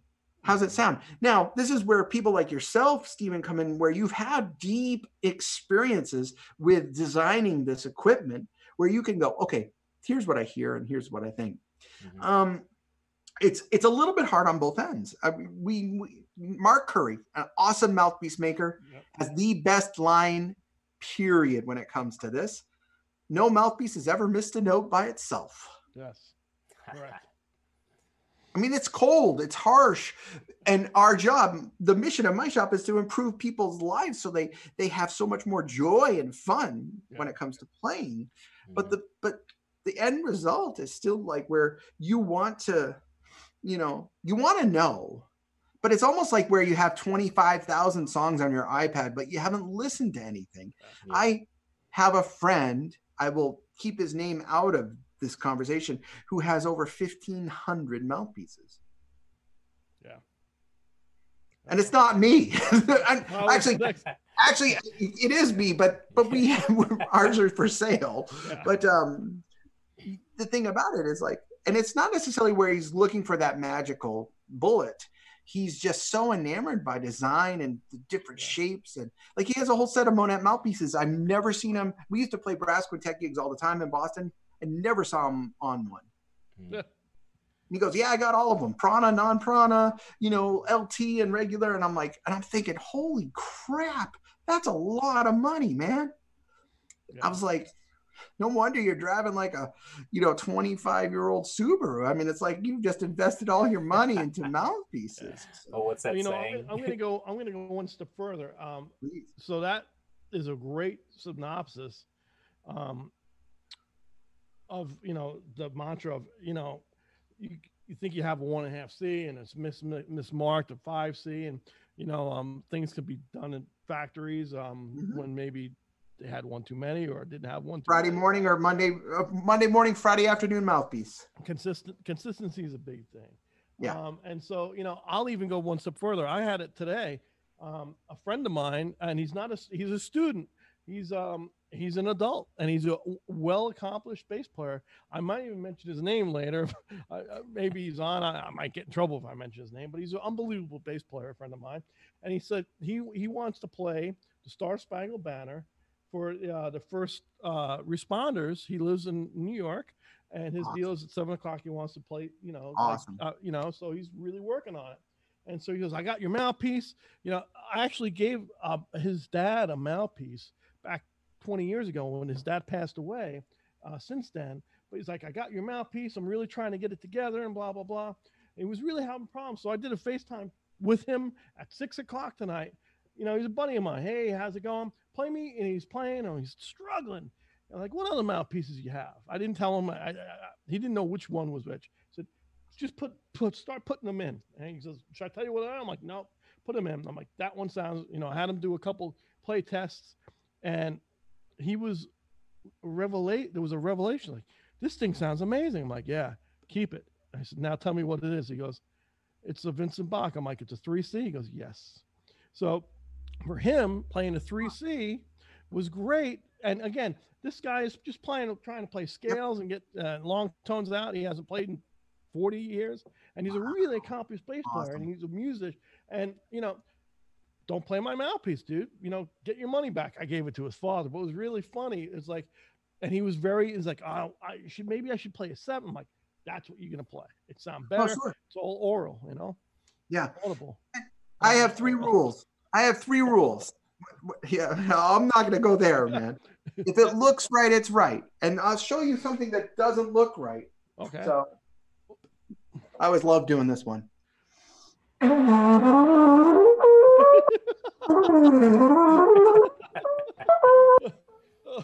Oh, it's good. The tongue-controlled embouchure. So, rest in peace, Jerry. But that doesn't look right. Even though Clark said that when he grew up, there was a guy in St. Louis that actually played with his tongue as a set. He didn't play. He played fourth trumpet in like the swing band, but Pete Bar Beauty. Yeah, right. You got to watch the fourth trumpet bit if you haven't seen it, by the way. Pete Bar Beauty, but man. That obviously doesn't look right. So that leads to the second one of these 3, which it doesn't sound right. Yeah. I mean, it does not sound right. Yeah. And I can tell you from the third perspective that you can't tell, but I can tell, it certainly doesn't feel right.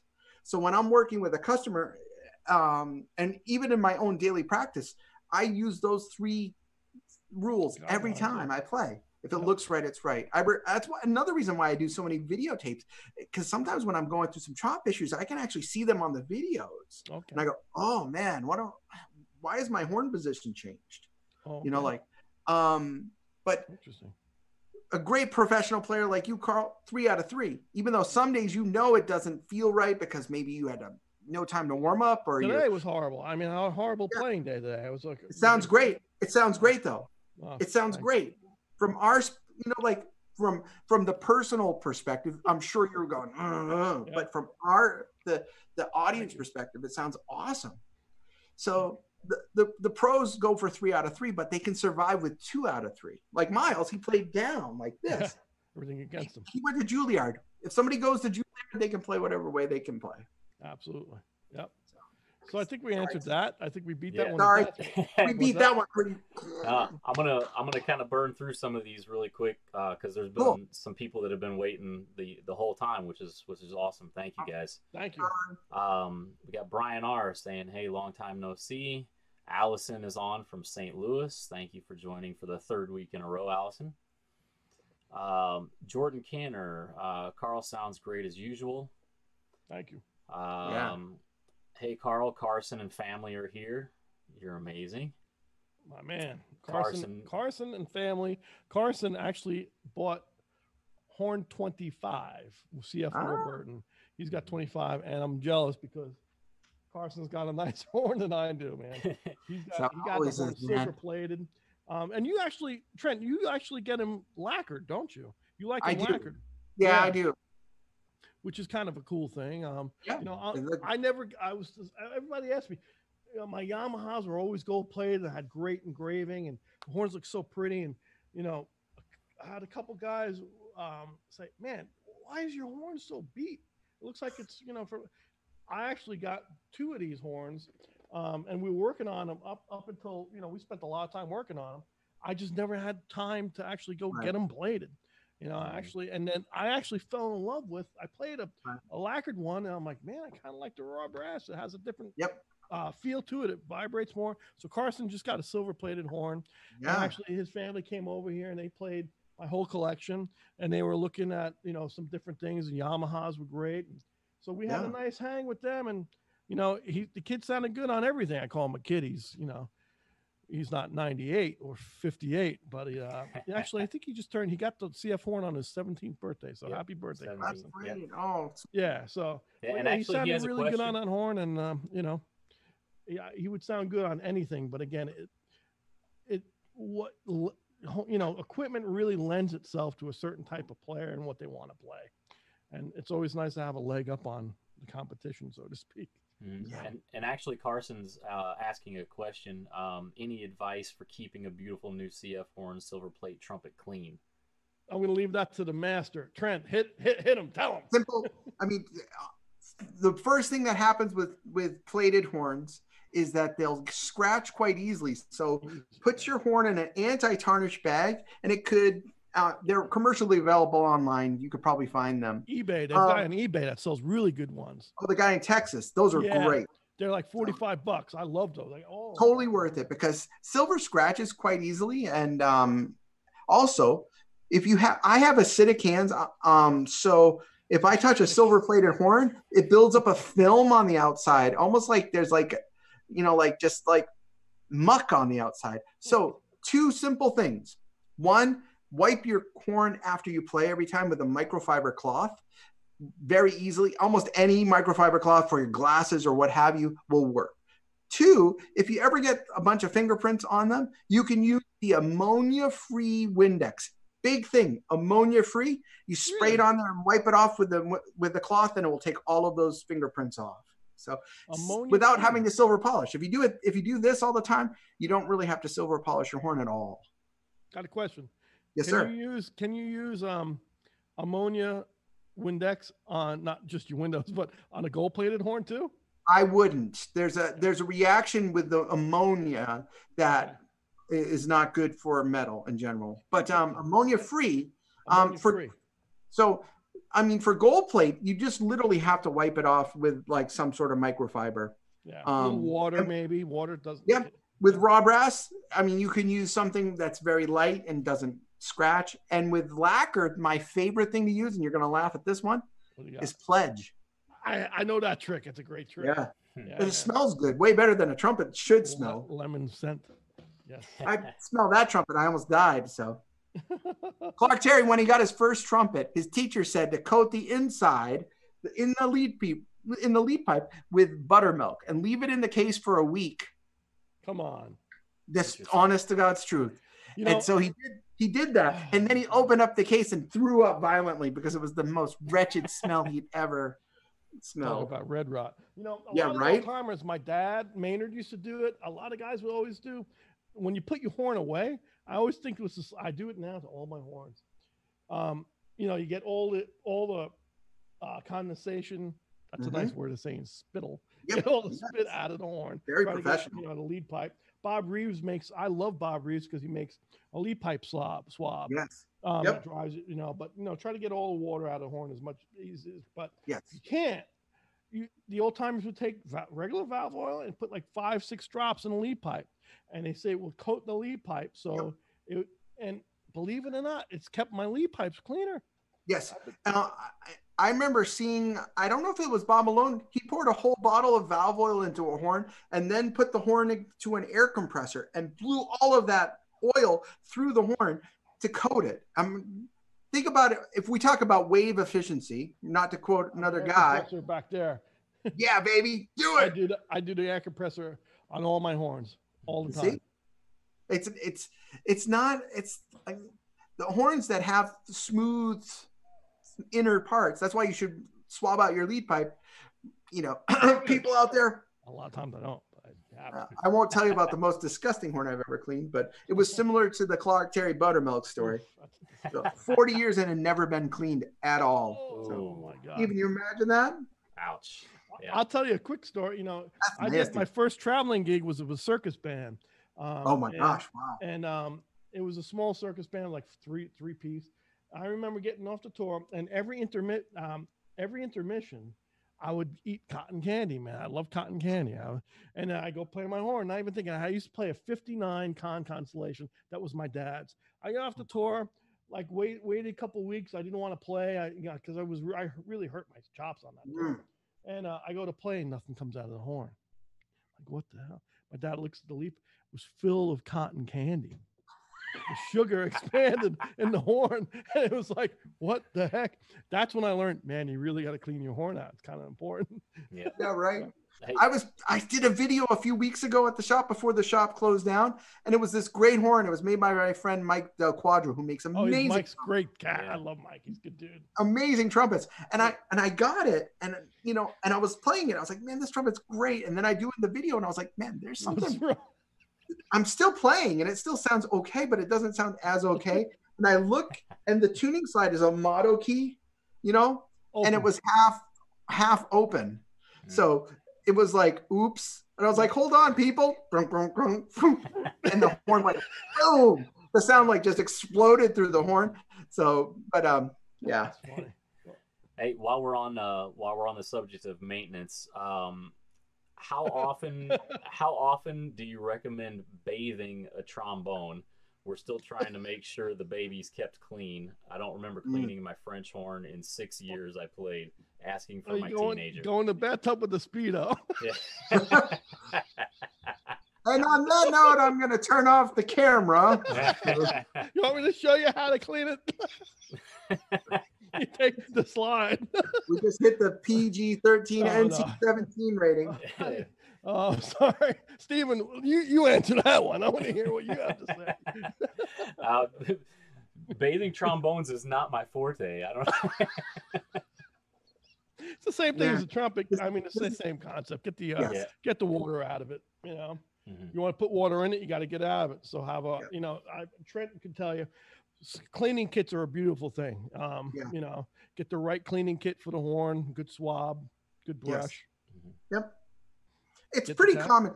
If at the very basic minimum, make sure you, especially now, to be honest with you, make sure you disinfect your mouthpiece every day. Yeah. I mean, so important. Like, I do this before and actually this stuff versus most mouth.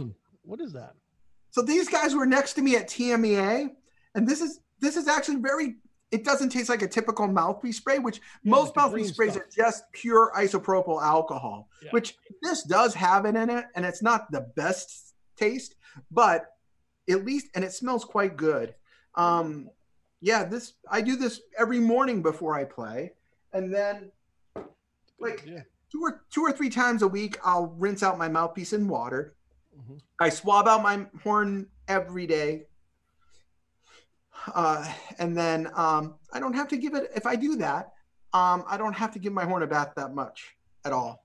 Because you keep it on it. There's not one big thing, folks. This is something I tell my students all the time and all my customers. You can over oil valves, but when we're talking about a valved instrument, valve oil is cheap. Rebuilding valves is not cheap. And it's a skill. Like, there was a big plating company called Anderson Silver Plating. They're still around. They do all of box plating. They do all of my mouthpiece plating. They do mouthpiece plating for a great portion of the industry. They used to do all of my valve rebuilds, but then the person that did them retired, and they couldn't train the next person to be as good as that person. Wow. There still are people in the States that do this work, but now they are really backlogged because of that. So, oil your valves, because, valves lose their functionality over 20, 30, 40, 50 years, partially due to the fact that it's like driving a car without changing the oil. Okay. It comes to a point where no bueno. Yeah. So, that, I'm going to even say that too. The old timers told me, and I do it with all the horns. I put oil in the lead pipe when I'm done, and I oil my valves when I'm done playing. Yeah. Not just before I'm done playing. It's really odd because that famous Bud Herseth story, right? Bud was on stage getting ready to play. It was a piece. It wasn't Mahler 5, but it was another piece that started with a very exposed trumpet solo. Yeah. And one of his valves was sticking right before the conductor went for the cue, and it was stuck. And he goes, "Hold on." He takes out his valve. He fixes it. He put the wrong valve in. So he was trying to fix one, but he fixed two, because there's a lot of pressure. So the guy's going like this. So I think what you just said is super, super good advice. At the end of your practice session, just oil in them. Put a few drops on and pat your horn away. Say, "Good job." Tomorrow, why don't you do what I'm telling you it to do? So, I had a person also, especially now, since people are home more, the placement of where you keep your instruments is also very important too. So if you're oiling the valves when you're done with your practice session, but come back and they're dried out already. I actually had a younger student talking to me the other day. "How come my valves are always dry?" And I was like, "Well, where's your trumpet stand at home?" And he's like, "Well, it's in my room." I was like, "Is it near the heating register?" And the heater, the forced air heat from the furnace was actually drying the horn out every single day. I was like, "Move your horn and you won't have as big of a problem." Yeah. But and with a petroleum oil horn, like most valve oil, even if they call it synthetic, there's a combination of elements. So the byproduct from petroleum valve oil is paraffin wax for the most part. So over the course of time, that wax builds up, and then your valves 6 months, a year, 2 years start slowing down. That's why you have to take it to a shop and get it professionally ultrasonically cleaned, because we have fancy ass machines that will take away that. Yeah. So it's not gimmickry, folks. It's like there are a lot of customers, and that actually gives me a little bit of a tangent. A lot of people come in, they want a new horn, and I say, "Man, you have a great instrument. It's just filthy. Why don't I clean it? And I won't charge you. If you buy another horn, I won't charge you for the cleaning." But I said, "Wait until I get it done cleaning. Come back in an hour." They come back, they play like 3 notes, and they go, "Oh my God, what was I thinking?" And it's like, and they're like, "But don't you want to sell me a horn?" I was like, "I just did. Basically, you have a new horn." Yep. So it's like some people think that getting your horns professionally serviced is like this. It's like mystical almost. Like there's these like little elves that hang out in their tree all night, and they come down and they like sit on the ultrasonic machine. This is legit. This is a tried and true, Yep. Just if you have a horn with red rot, please do not put it in the ultrasonic machine. Take your horn to a real competent tech. Yeah. A lot of stores, mom and dad pop stores, and I'm a mom and dad pop store, okay? But like a lot of these big stores have people that work on instruments. Make sure that you trust them, because these are your life. I've seen so many, unfortunately, see horns come into my shop that have been not so great serviced. So cool. I want to go down a couple of these. I know we're kind of Awesome. getting long. I really appreciate everybody for hanging. Oh, So it's been fun. You guys play off of each other well. It's kind of nice. No, So, Yeah, baby. not at all. high five. Virtual high five. yeah, there you go. I'll put you guys next to each other. Go. Which way should I go? Yeah, right. That was my Elaine dance. Couple quick things. I did not call him out last time, so I'm making the point to do it. Matthew Winters says hello. Yeah, Matt. Well, let me tell you about my boy Matt. Matt's got me by about a foot. He's all muscle, and he's one of New York's finest, man. Matt Winters is a good friend of ours, and yeah, man, you don't want to mess with Matt. Matt will eat you up, bro. Yeah, I'm calling him out by name this time. Yeah, no, Matt's well, good people. He's a New York City police officer. Oh man, He's a thank good you guy. so And much. he's on the front lines taking care of everybody, and we appreciate your service, my man. Yeah, Thank you for everything. Definitely. Yeah. 100%. Jordan Canner, Trent's videos are awesome. A lot of knowledge about the equipment and great playing.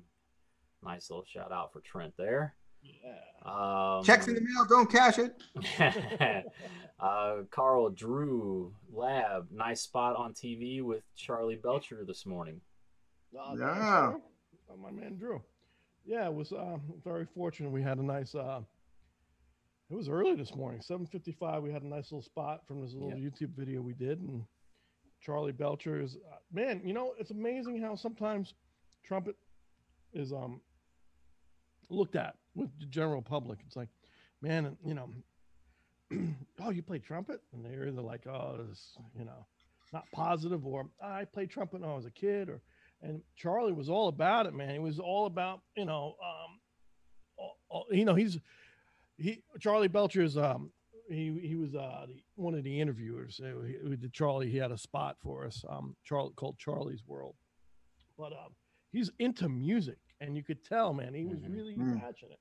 When we did the interview, which was actually a Zoom interview last week, man, it was like Trent and I, we talked for about 20 minutes prior. Just, you could tell. Again, it comes out in their personalities, and it was very, very lucky to do that this morning. Yeah. Sure beats working, right? Come on. What's that? It sure beats working. Yeah, and for anybody that's watching, if you didn't get to see the spot, you can go over to Carl's Facebook page, and the whole Yeah, it was whole on. interview is there. Yeah. Yeah. Cool. So, great. We have Brian R. asking a question. I think this would be interesting for both of you to answer. What are your different warm-up routines before a gig? Trent? Well, what is a gig? Okay, that was too real. I tend not to warm up before a gig. I'll let Carl talk about this more because his world is way more, I know he has a regimen and routine, but for me, I warm up at home. And if it means I have to wake up earlier, I get my work done, and I'll play maybe one or two notes before I hit the stage. Oh, wow. So, I never knew that. That's I only have so many notes, man. like Miles said, there's only 12 of them. That's right. I'm going to run out quick. Yeah. What about you, though? It's interesting. There's two schools of thought. Maynard was the same way, man. Maynard could play two notes and jump on stage. Later on in his life, he had to warm up more, but we always had a joke. He'd say, warming up is a weakness. It was kind Oh, of wow. he's like, you warm it up. That's a weakness. But realistically, Maynard actually had a very good regimen, and it worked for him. But also, you can't rely so much on, it's like being a weightlifter. You want to kind of spot train differently. So, one day I might be doing, I might be able to crank out 50 push-ups, and the next day I'm going to do, instead of push-ups, I'll do curls. I'm working different muscle groups. Same thing in my my warm-up and my routines. I try to hit as many different facilities, my fingers, flexibility, long tones, pedal tones, more finger exercises, breathing exercise, attack. So, it's very important to have a system and get that system going, and being able to throw a monkey wrench in that system. It's like, Yes. I have a gig right now. Oh, I got to play. Well, I have to wait. Hang up. I got to warm up for a half hour. That ain't gonna happen. Maynard would say the tour bus is gonna show up, and the tour bus is gonna break down. Well, What did show up. Go ahead. Sorry. Like what did Roger Ingram said it like a great way. He said, "You're leaving your was it? I'm gonna think about that." But my first trumpet teacher, my first real experience with like a trumpet star was Chuck Finley.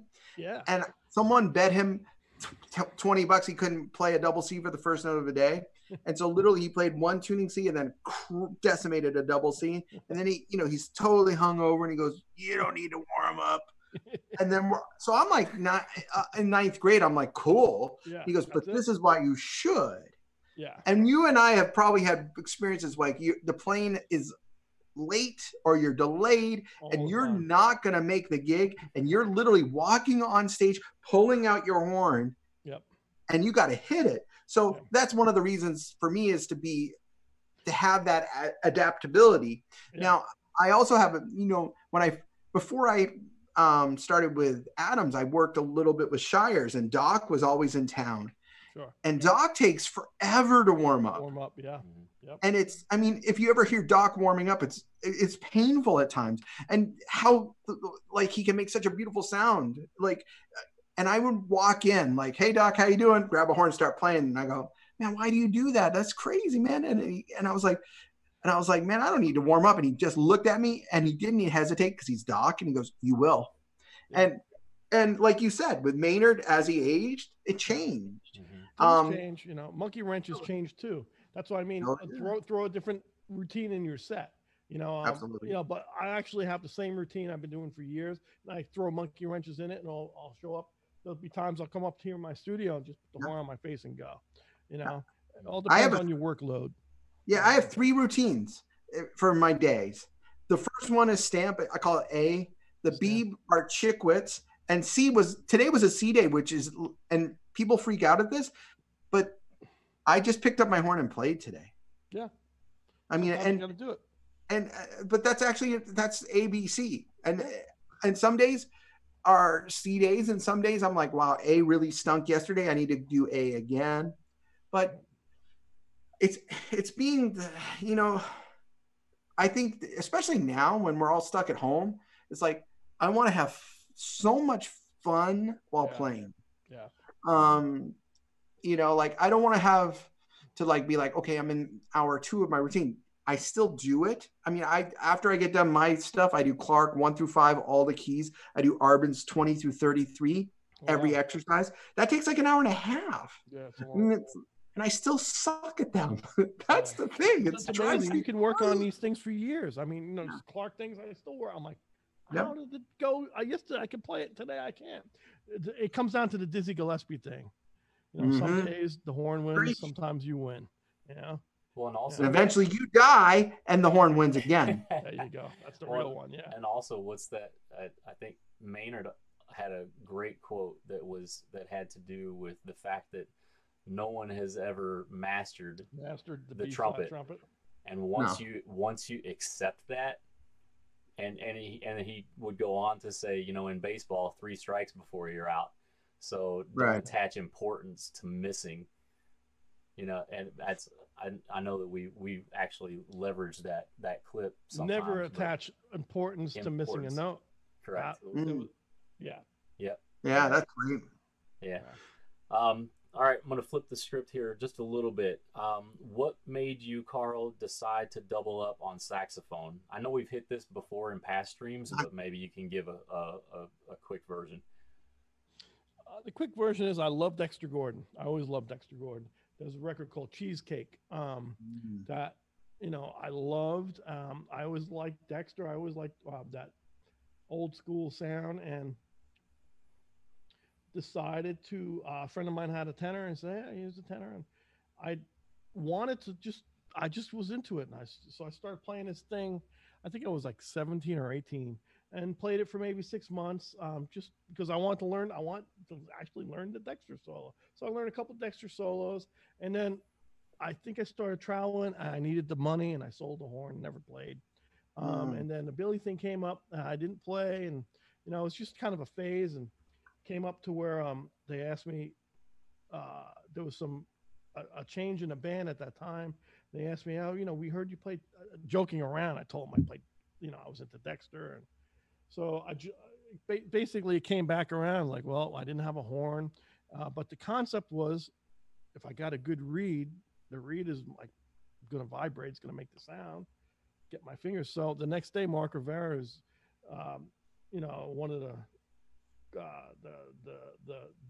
main focus points of Billy's band for the last 39 years. He's been Billy's sax player. He had me a Yamaha tenor on my door the next day. He's like, all right, come on, let's go. Got a couple of reeds and got my fingers going. So I play parts with the band, you know, it just kind of fills out the band, and it's interesting. I can go on and on about it, but basically it's just, in this day and age, you have to do a lot of things well. You can't be a jack of all trades. I mean, it's hard to be a master of one thing, and you're never going to master one thing anyway. But, you know, you have to kind of switch it and be a utility guy. And that's kind of my role in Billy's band, where, you know, I have to blow on a lot of things to make a living and be consistent about it. So that's it in a nutshell. Yeah, but we've also been able to leverage that with I'm sorry, I'm going to just jump in as an audience participant. I think it adds such a level of, well, one, as a musician, respect, but two, it's just way more interesting to see.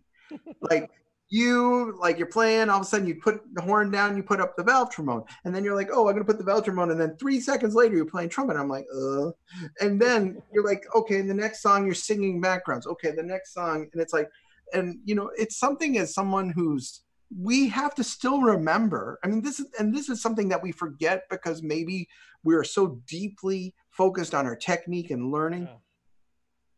My favorite trumpet player is Clark Terry, not because he's obviously one of the greatest trumpet players ever lived. He's probably one of the best entertainers who's ever lived.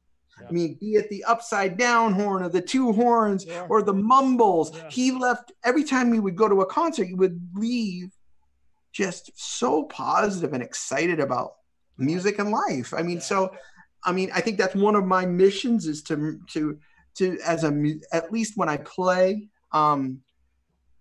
is to also have that. I can get pretty serious on the horn, sure, but it's like, it's way more important to have people leave with a smile, and they'll remember your performance. Yeah. Tomas Ganch, the first time I saw Tomas, he sat in at one of the sessions I hosted at ITG. This was the year that they played it with Nozzle Brass.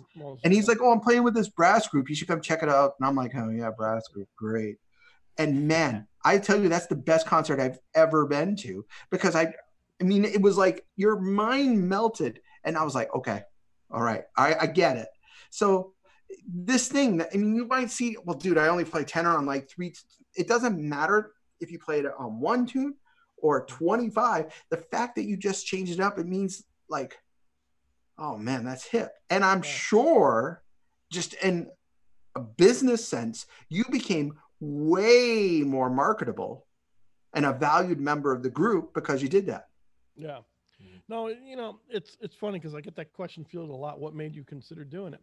And it comes back to being, you know, you can't take yourself too seriously either. You know, I mean, and it comes into the entertainment state. You know, if everybody wanted to be a second trumpet player in a symphony orchestra, playing concertos and stuff like that, A, there's only a handful of those gigs, and B, that's not my personality. My personality is I want to have fun. I mean, yes, just like you, I want to play to my best of my abilities. But part of the thing that drew me to Maynard and all these people were they were going to play. They weren't going to work. Yeah, of course. And you leave the gig happier than as you came. That's a pretty cool thing. You know? Yeah. I remember Clark saying to me once, he goes, man, do you believe we get paid for this shit? Yeah. I'm sorry, that's the first bad word I've said, but I still remember it. I mean, and it took us 2 hours to get there. Late in life, you know? Sorry. No, go ahead. I walked over you. Oh, no, this was like he was in really bad health, and he had so many, like, you know, like he could barely see. We had to wheel him out on stage, and he was, you know, I mean, he said that afterwards, though. He was having so much fun. And he's like, man, can you believe we get paid for this shit? And I was like, yes. Yeah, so nice. Well, it took us 2 hours to get to the first curse, so we're doing good. And I did it. You didn't, Carl. You nailed it, man. Night's still not over yet. Yeah, right. All right, lightning What round. else you got, Steven? Okay, we're in the lightning round phase. One piece of advice from both of you for an amateur improviser on learning to shed changes. I'm gonna let my favorite guest here go for it. The other guests couldn't show up. No, man. Actually, he's still having sound issues. I knew the personality would match. The personality, thanks, baby. Yeah. You ever heard that story about Louis Armstrong's? There was a clarinetist that Peanuts. I think it was Peanuts Huckle. Arvell Shaw told me this story. Bass player, yeah. It's one of my favorite musician stories. I have to tell it. I'm sorry, and then we'll get to that. I promise. So lightning. Lightning. Big storm. No, go ahead. Arvell Shaw. You think I follow rules? So, that's great. Anyways, this guy was jiving Pops on the gig. He had subbed this. Really? Clarinet. Yeah, this clarinet is jiving Louis Armstrong on the gig. And we know Louis Armstrong is being this happy, jovial Pops, right? Yeah. So on the set break, he brought his friends into the green room and they're all like, look, I'm playing with Louis Armstrong. It's the whoa. And he goes, hey, Pops, hey, Pops, hey, Pops, hey, Pops. When's the last time we played together? And Pops, without hesitation, just turns around and he goes, tonight. That's great. Yeah.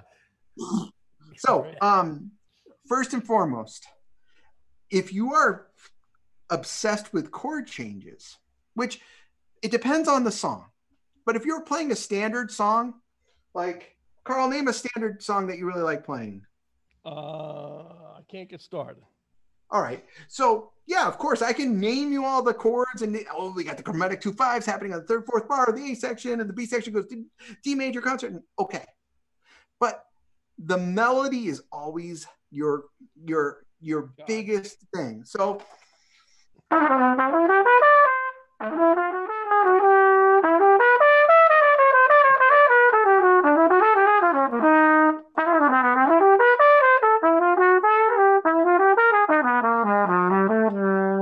where I'm playing around the melody. Here's another great Louis Armstrong line. And I love this line.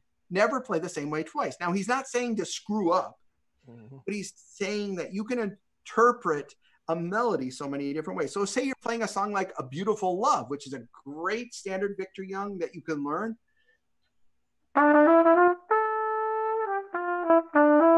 Now, that song you could play a G scale through most of it, to be honest.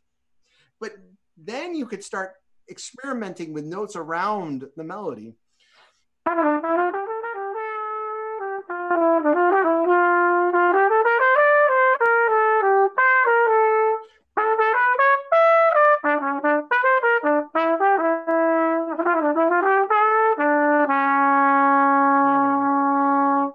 Clark Terry told me once, never forget the sweet note.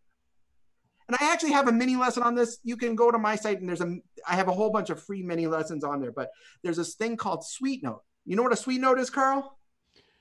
The one with the most color, a 7?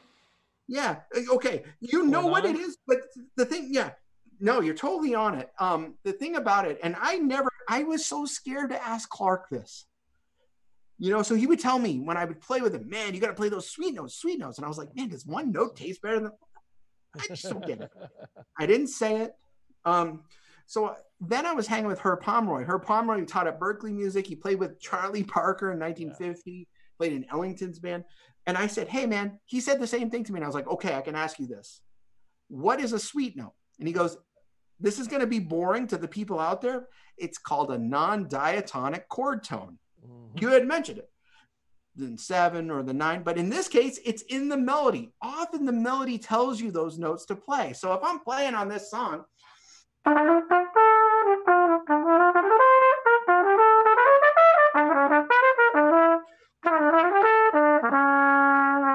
so when I'm playing, I'm going to get to that.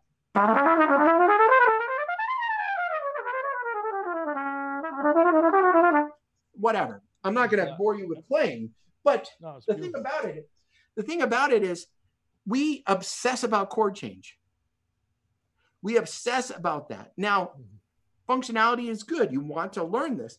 But if you can't interpret the melody a bunch of different ways, a bunch of different ways where you can make there's a reason why melodies are there. They sound good. I think we forget that and we're like, oh, check out this. Yeah.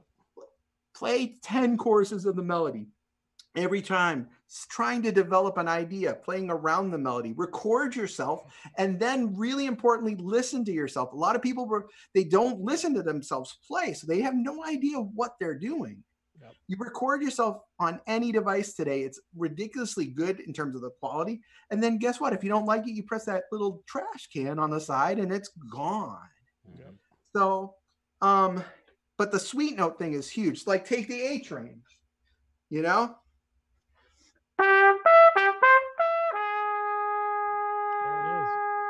Or in the bridge is in G major.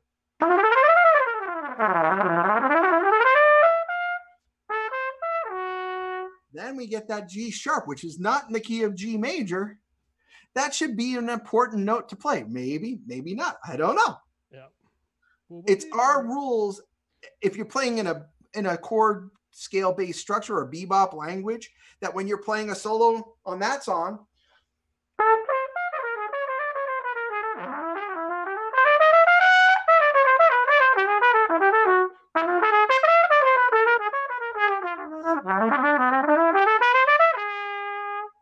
yep. And if you listen to the Ryan Kaiser plunger solo with the Lincoln Center video, which is one of my favorite solos, or the Lou Soloff Lincoln Center A-Train solo, they play this language. Mm-hmm. Yes. They're vastly different players. Clark Terry played that language. Don Cherry, there's a great recording of Don Cherry actually playing A-Train with Herbie. Of all things, he plays that language, even though he plays it in the Don Cherry way, which is really, sorry, that was a huge tangent. I'm very passionate about that. No, I love it, man. It's all right. It was a lightning storm. I'm just gonna, for lack of a better word, and I used this word last week. It's a very big word for a trumpet player. Embellish. I'm going to embellish what Trent said. You know, I made it a point to playing you guys a blues melody when we first started Doxy last week. I think I played another blues melody. But so Trent touched on these things, embellishing, or, you know, not playing the melody the same way twice, or embellishing the melody. Like I took Happy Birthday last week. I played derivatives of that. However, you get a little bit deeper. You know, there's a great number of chord studies, and you know, the great Barry Harris is probably one of the most simple, not simplest, but the most intuitive, just like the way he approaches chord changes and the way he can tell you what to play on top of them is just, that in itself is, you know, so check that out harmonically. But where Trent was going with the melody is, I talked about this last week, listen to singers.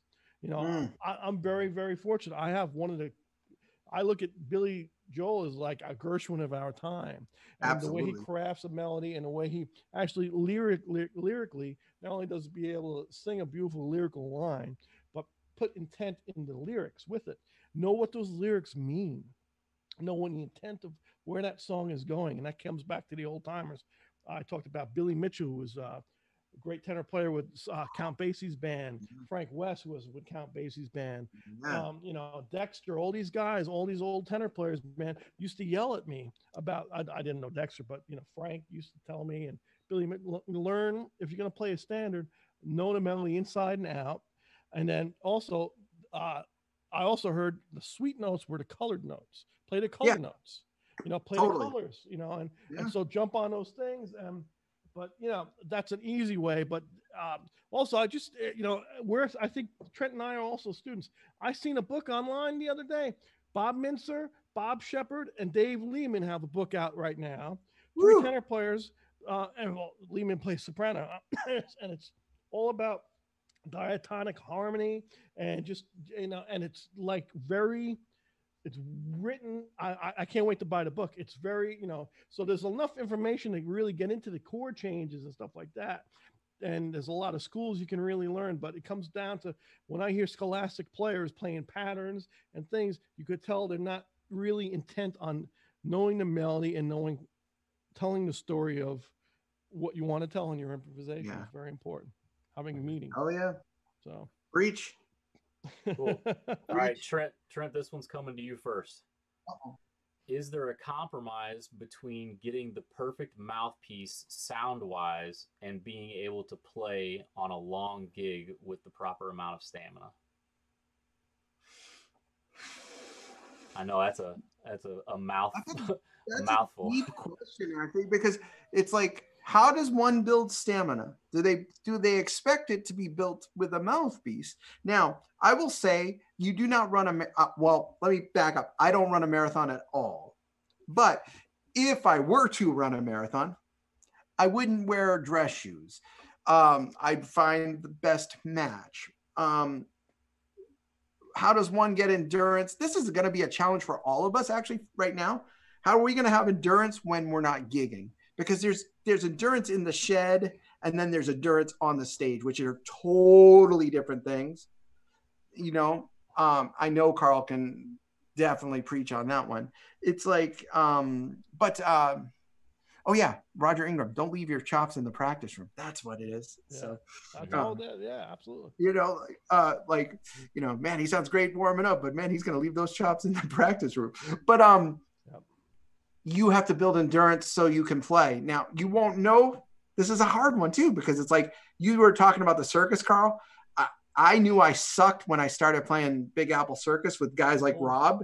Wow. Man, Rob's conducting the Big Apple Circus.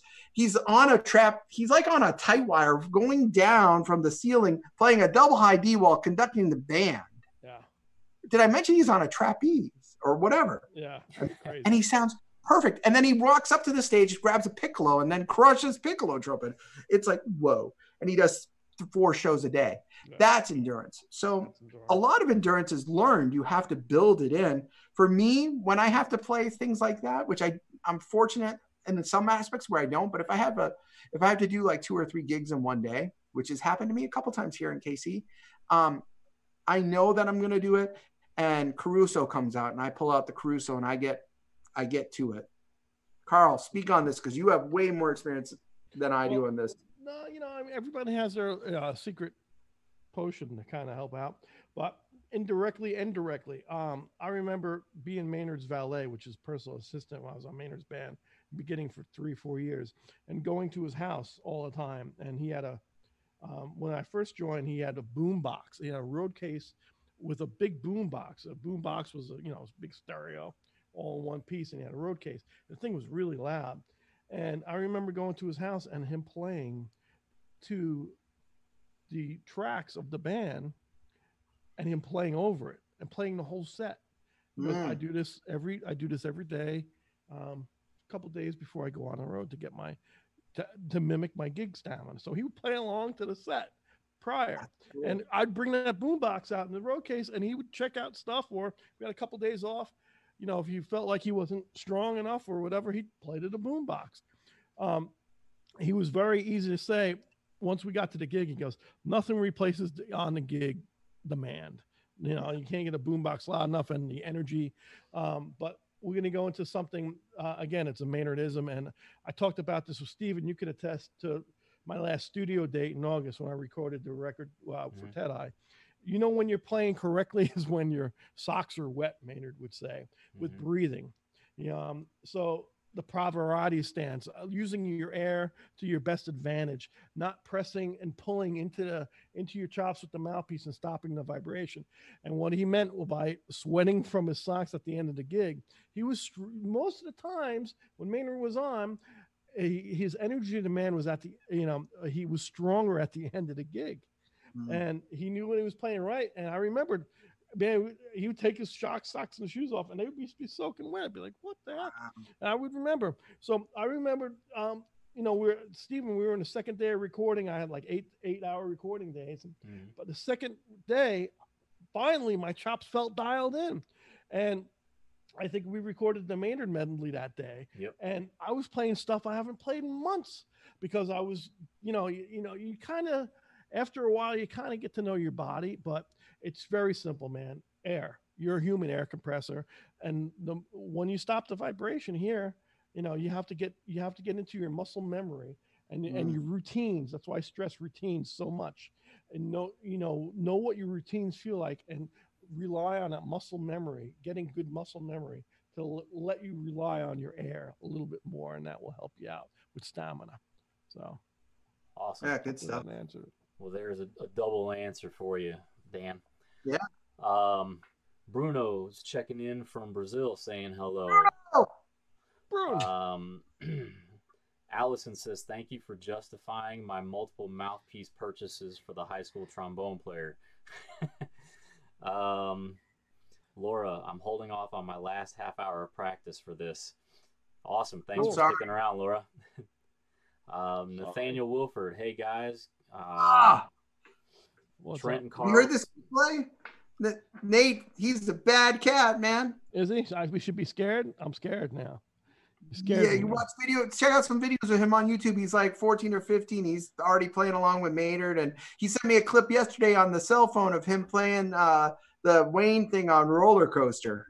Oh wow, the dirty loop. Killing it. I'm like, dude. Good. Yeah, awesome, he's a bad cat, man. Can't wait to hear him. All right. Yeah, bring it on. Daniel says Trent and Carl, some of his favorite players. Man, he's got to get his ears cleaned, I think. What? What? Who are you talking about? Let's see. Thank you. Lost my place here. Dan says, thanks so much, guys, for your time, experiences, and knowledge. Okay. Chris Kemp says, great hang. Chris Kemp. Oh, yeah. Man. Oh, I have your buzzkill somewhere. I've got to do a video on it. Oh, it's upstairs. I have another place I practice in my house. And that Chris is an awesome trumpet player, but he also made this amazing device to help buzz your mouthpiece. Yeah. And it's got like adjustable resistance. It's really freaking hip. So not only that, is he's a great cartoonist. Well, yeah, he's the character. My little caricature was from Chris. So. Oh, really? Okay. Yeah, absolutely. ACBY guy? Yeah, like keep calm and carry on. So Chris, man, I gotta find it. You did a thing for me when I was I think with Gary and Brian from Brian Scriver. You Canadian guys, even though Gary's not Canadian. But yeah, he did a character. I gotta look for it, man. I don't know where that went. It was really, really talented. Hey, Chris, hope you're well, man. Hanging tough. Yeah. Let's see. I think that might be it. Oh, there was one other one that I held off on. Trent, you talked about Clark Terry a lot. It actually brought up some good memories from my father, who says back in high school, they won the Class 2A jazz competition, and that night, basically the winner got to perform with Clark. Oh, cool. So my dad got to play with Clark Terry. Yeah. So this is Clark, he's on the front lines for education in terms of I grew up in a small town in central Maine. About if you've been to Maine, if you drive to Portland, it's an hour from the New Hampshire border. Drive 3 more hours north, and that's where we lived. Were you near Moosehead Lake? Where were you? Yeah, absolutely. Yeah, Moosehead. Yeah, beautiful. Dude, most beautiful place in the world, I think. It is. My friend had a island. You can go up there, count them, you know what I'm saying? But anyway. You got it. For sure, you know what I'm saying? My grandfather did a pull lop strap. You can't know what we're talking about. So you always got to stick something down here. And but anywho, Clark Terry, and this is way before I went to Nokomis. That's the high school I went to. We didn't have a football team, but we had like 5 jazz bands at one time.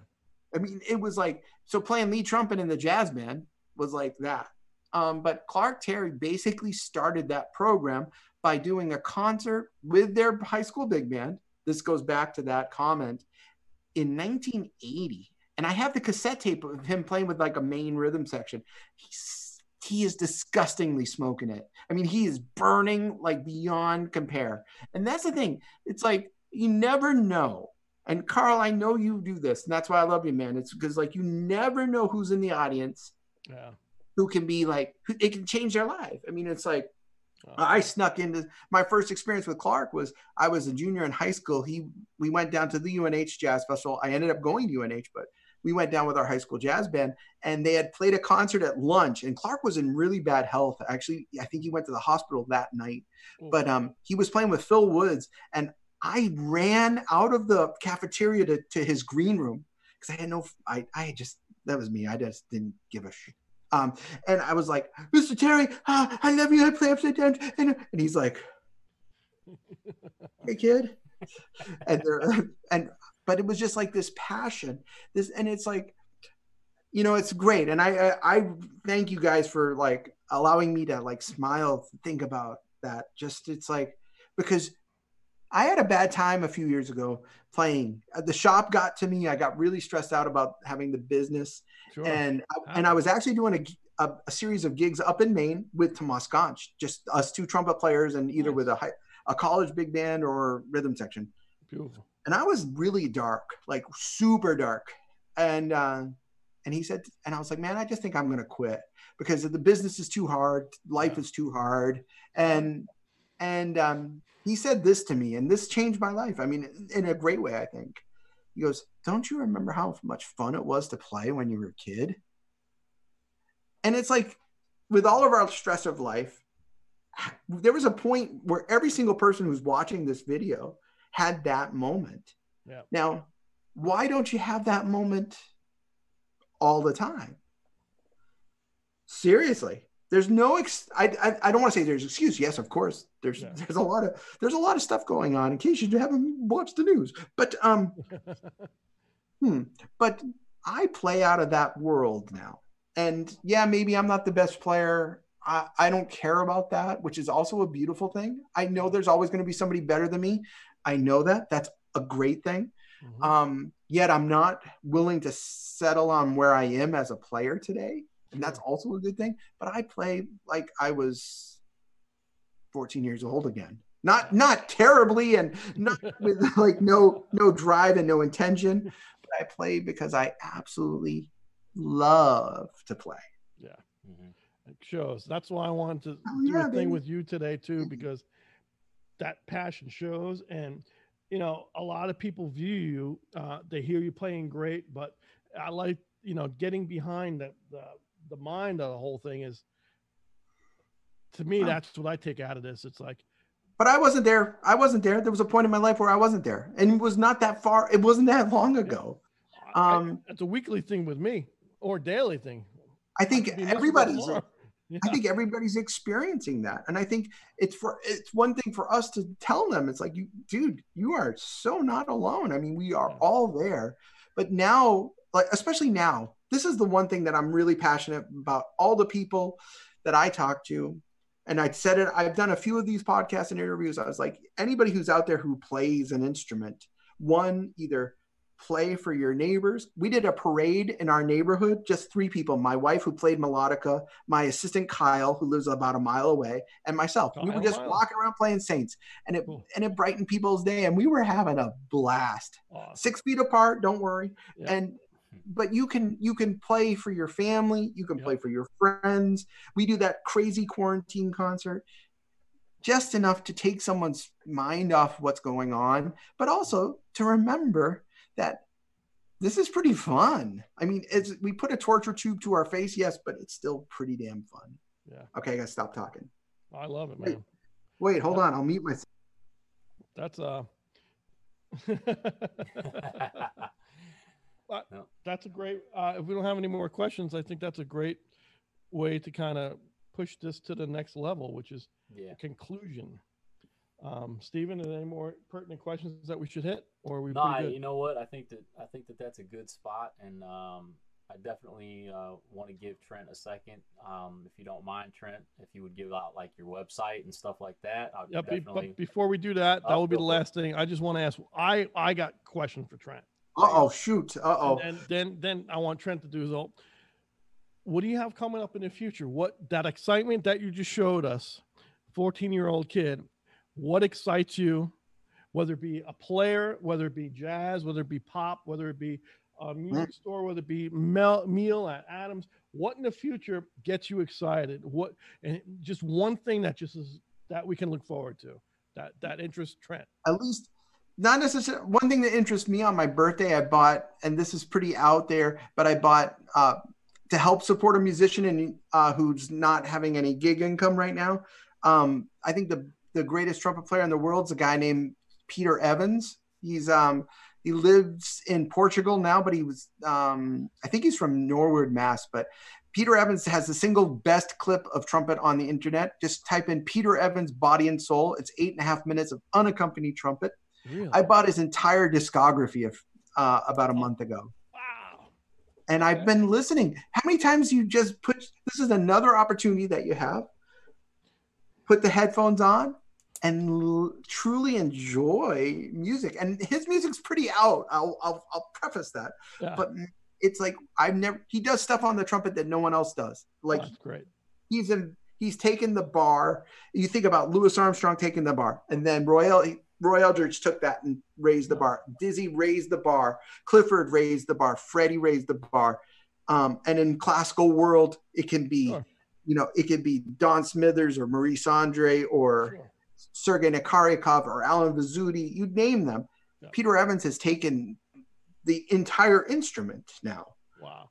And dude, it's intense, and most people will not like the music, and that's cool, but it's ridiculously scary awesome. So that's what I'm doing.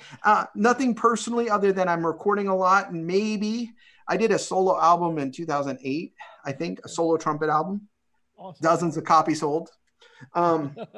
Actually, maybe not. Maybe not. I'm doing another one of just standards. So I released some of the stuff online. I call them quarantunes. Some of the stuff's accompanied, some of it's unaccompanied, but the whole project eventually will be unaccompanied. So, well, and that's enough about me. I'm sorry if you fell asleep during that. So. No, I love it, man. It loves it because it's the again, it's that passion and thing that we look for and that excites us. So, Stephen, I appreciate your help, man, and we appreciate everybody coming. And thanks for the honor. We appreciate everything, and you guys hanging. And we're going to let Trent have the last words with his website. And Stephen, what you're going to ask him? Website? What else? Yeah, just if people want to check you out some more, let them know where to go. There's a YouTube channel. If you type me in, you'll find some bad videos of me playing trumpet, but some fun ones too. And just AustinCustomBrass.biz. We'd love to talk shop with you anytime, obviously. Awesome. Thank you, Carl. Thank you, Stephen. This was an honor, man. So this time went like that, and that's what makes it really fun. Exactly. So, I had to look at the clock. I'm like, wow, it's midnight. I know, right? We're gonna be some tired puppies in the morning, but man, you're the first and best guest, and you're the best guest we ever had, Trent. Which also makes me the worst. First one. I've monopolized it. You're number one. You're also number 0. Yeah. So. Thank you, everybody. You guys Thanks, sleep everybody. well. Peace. Thank you.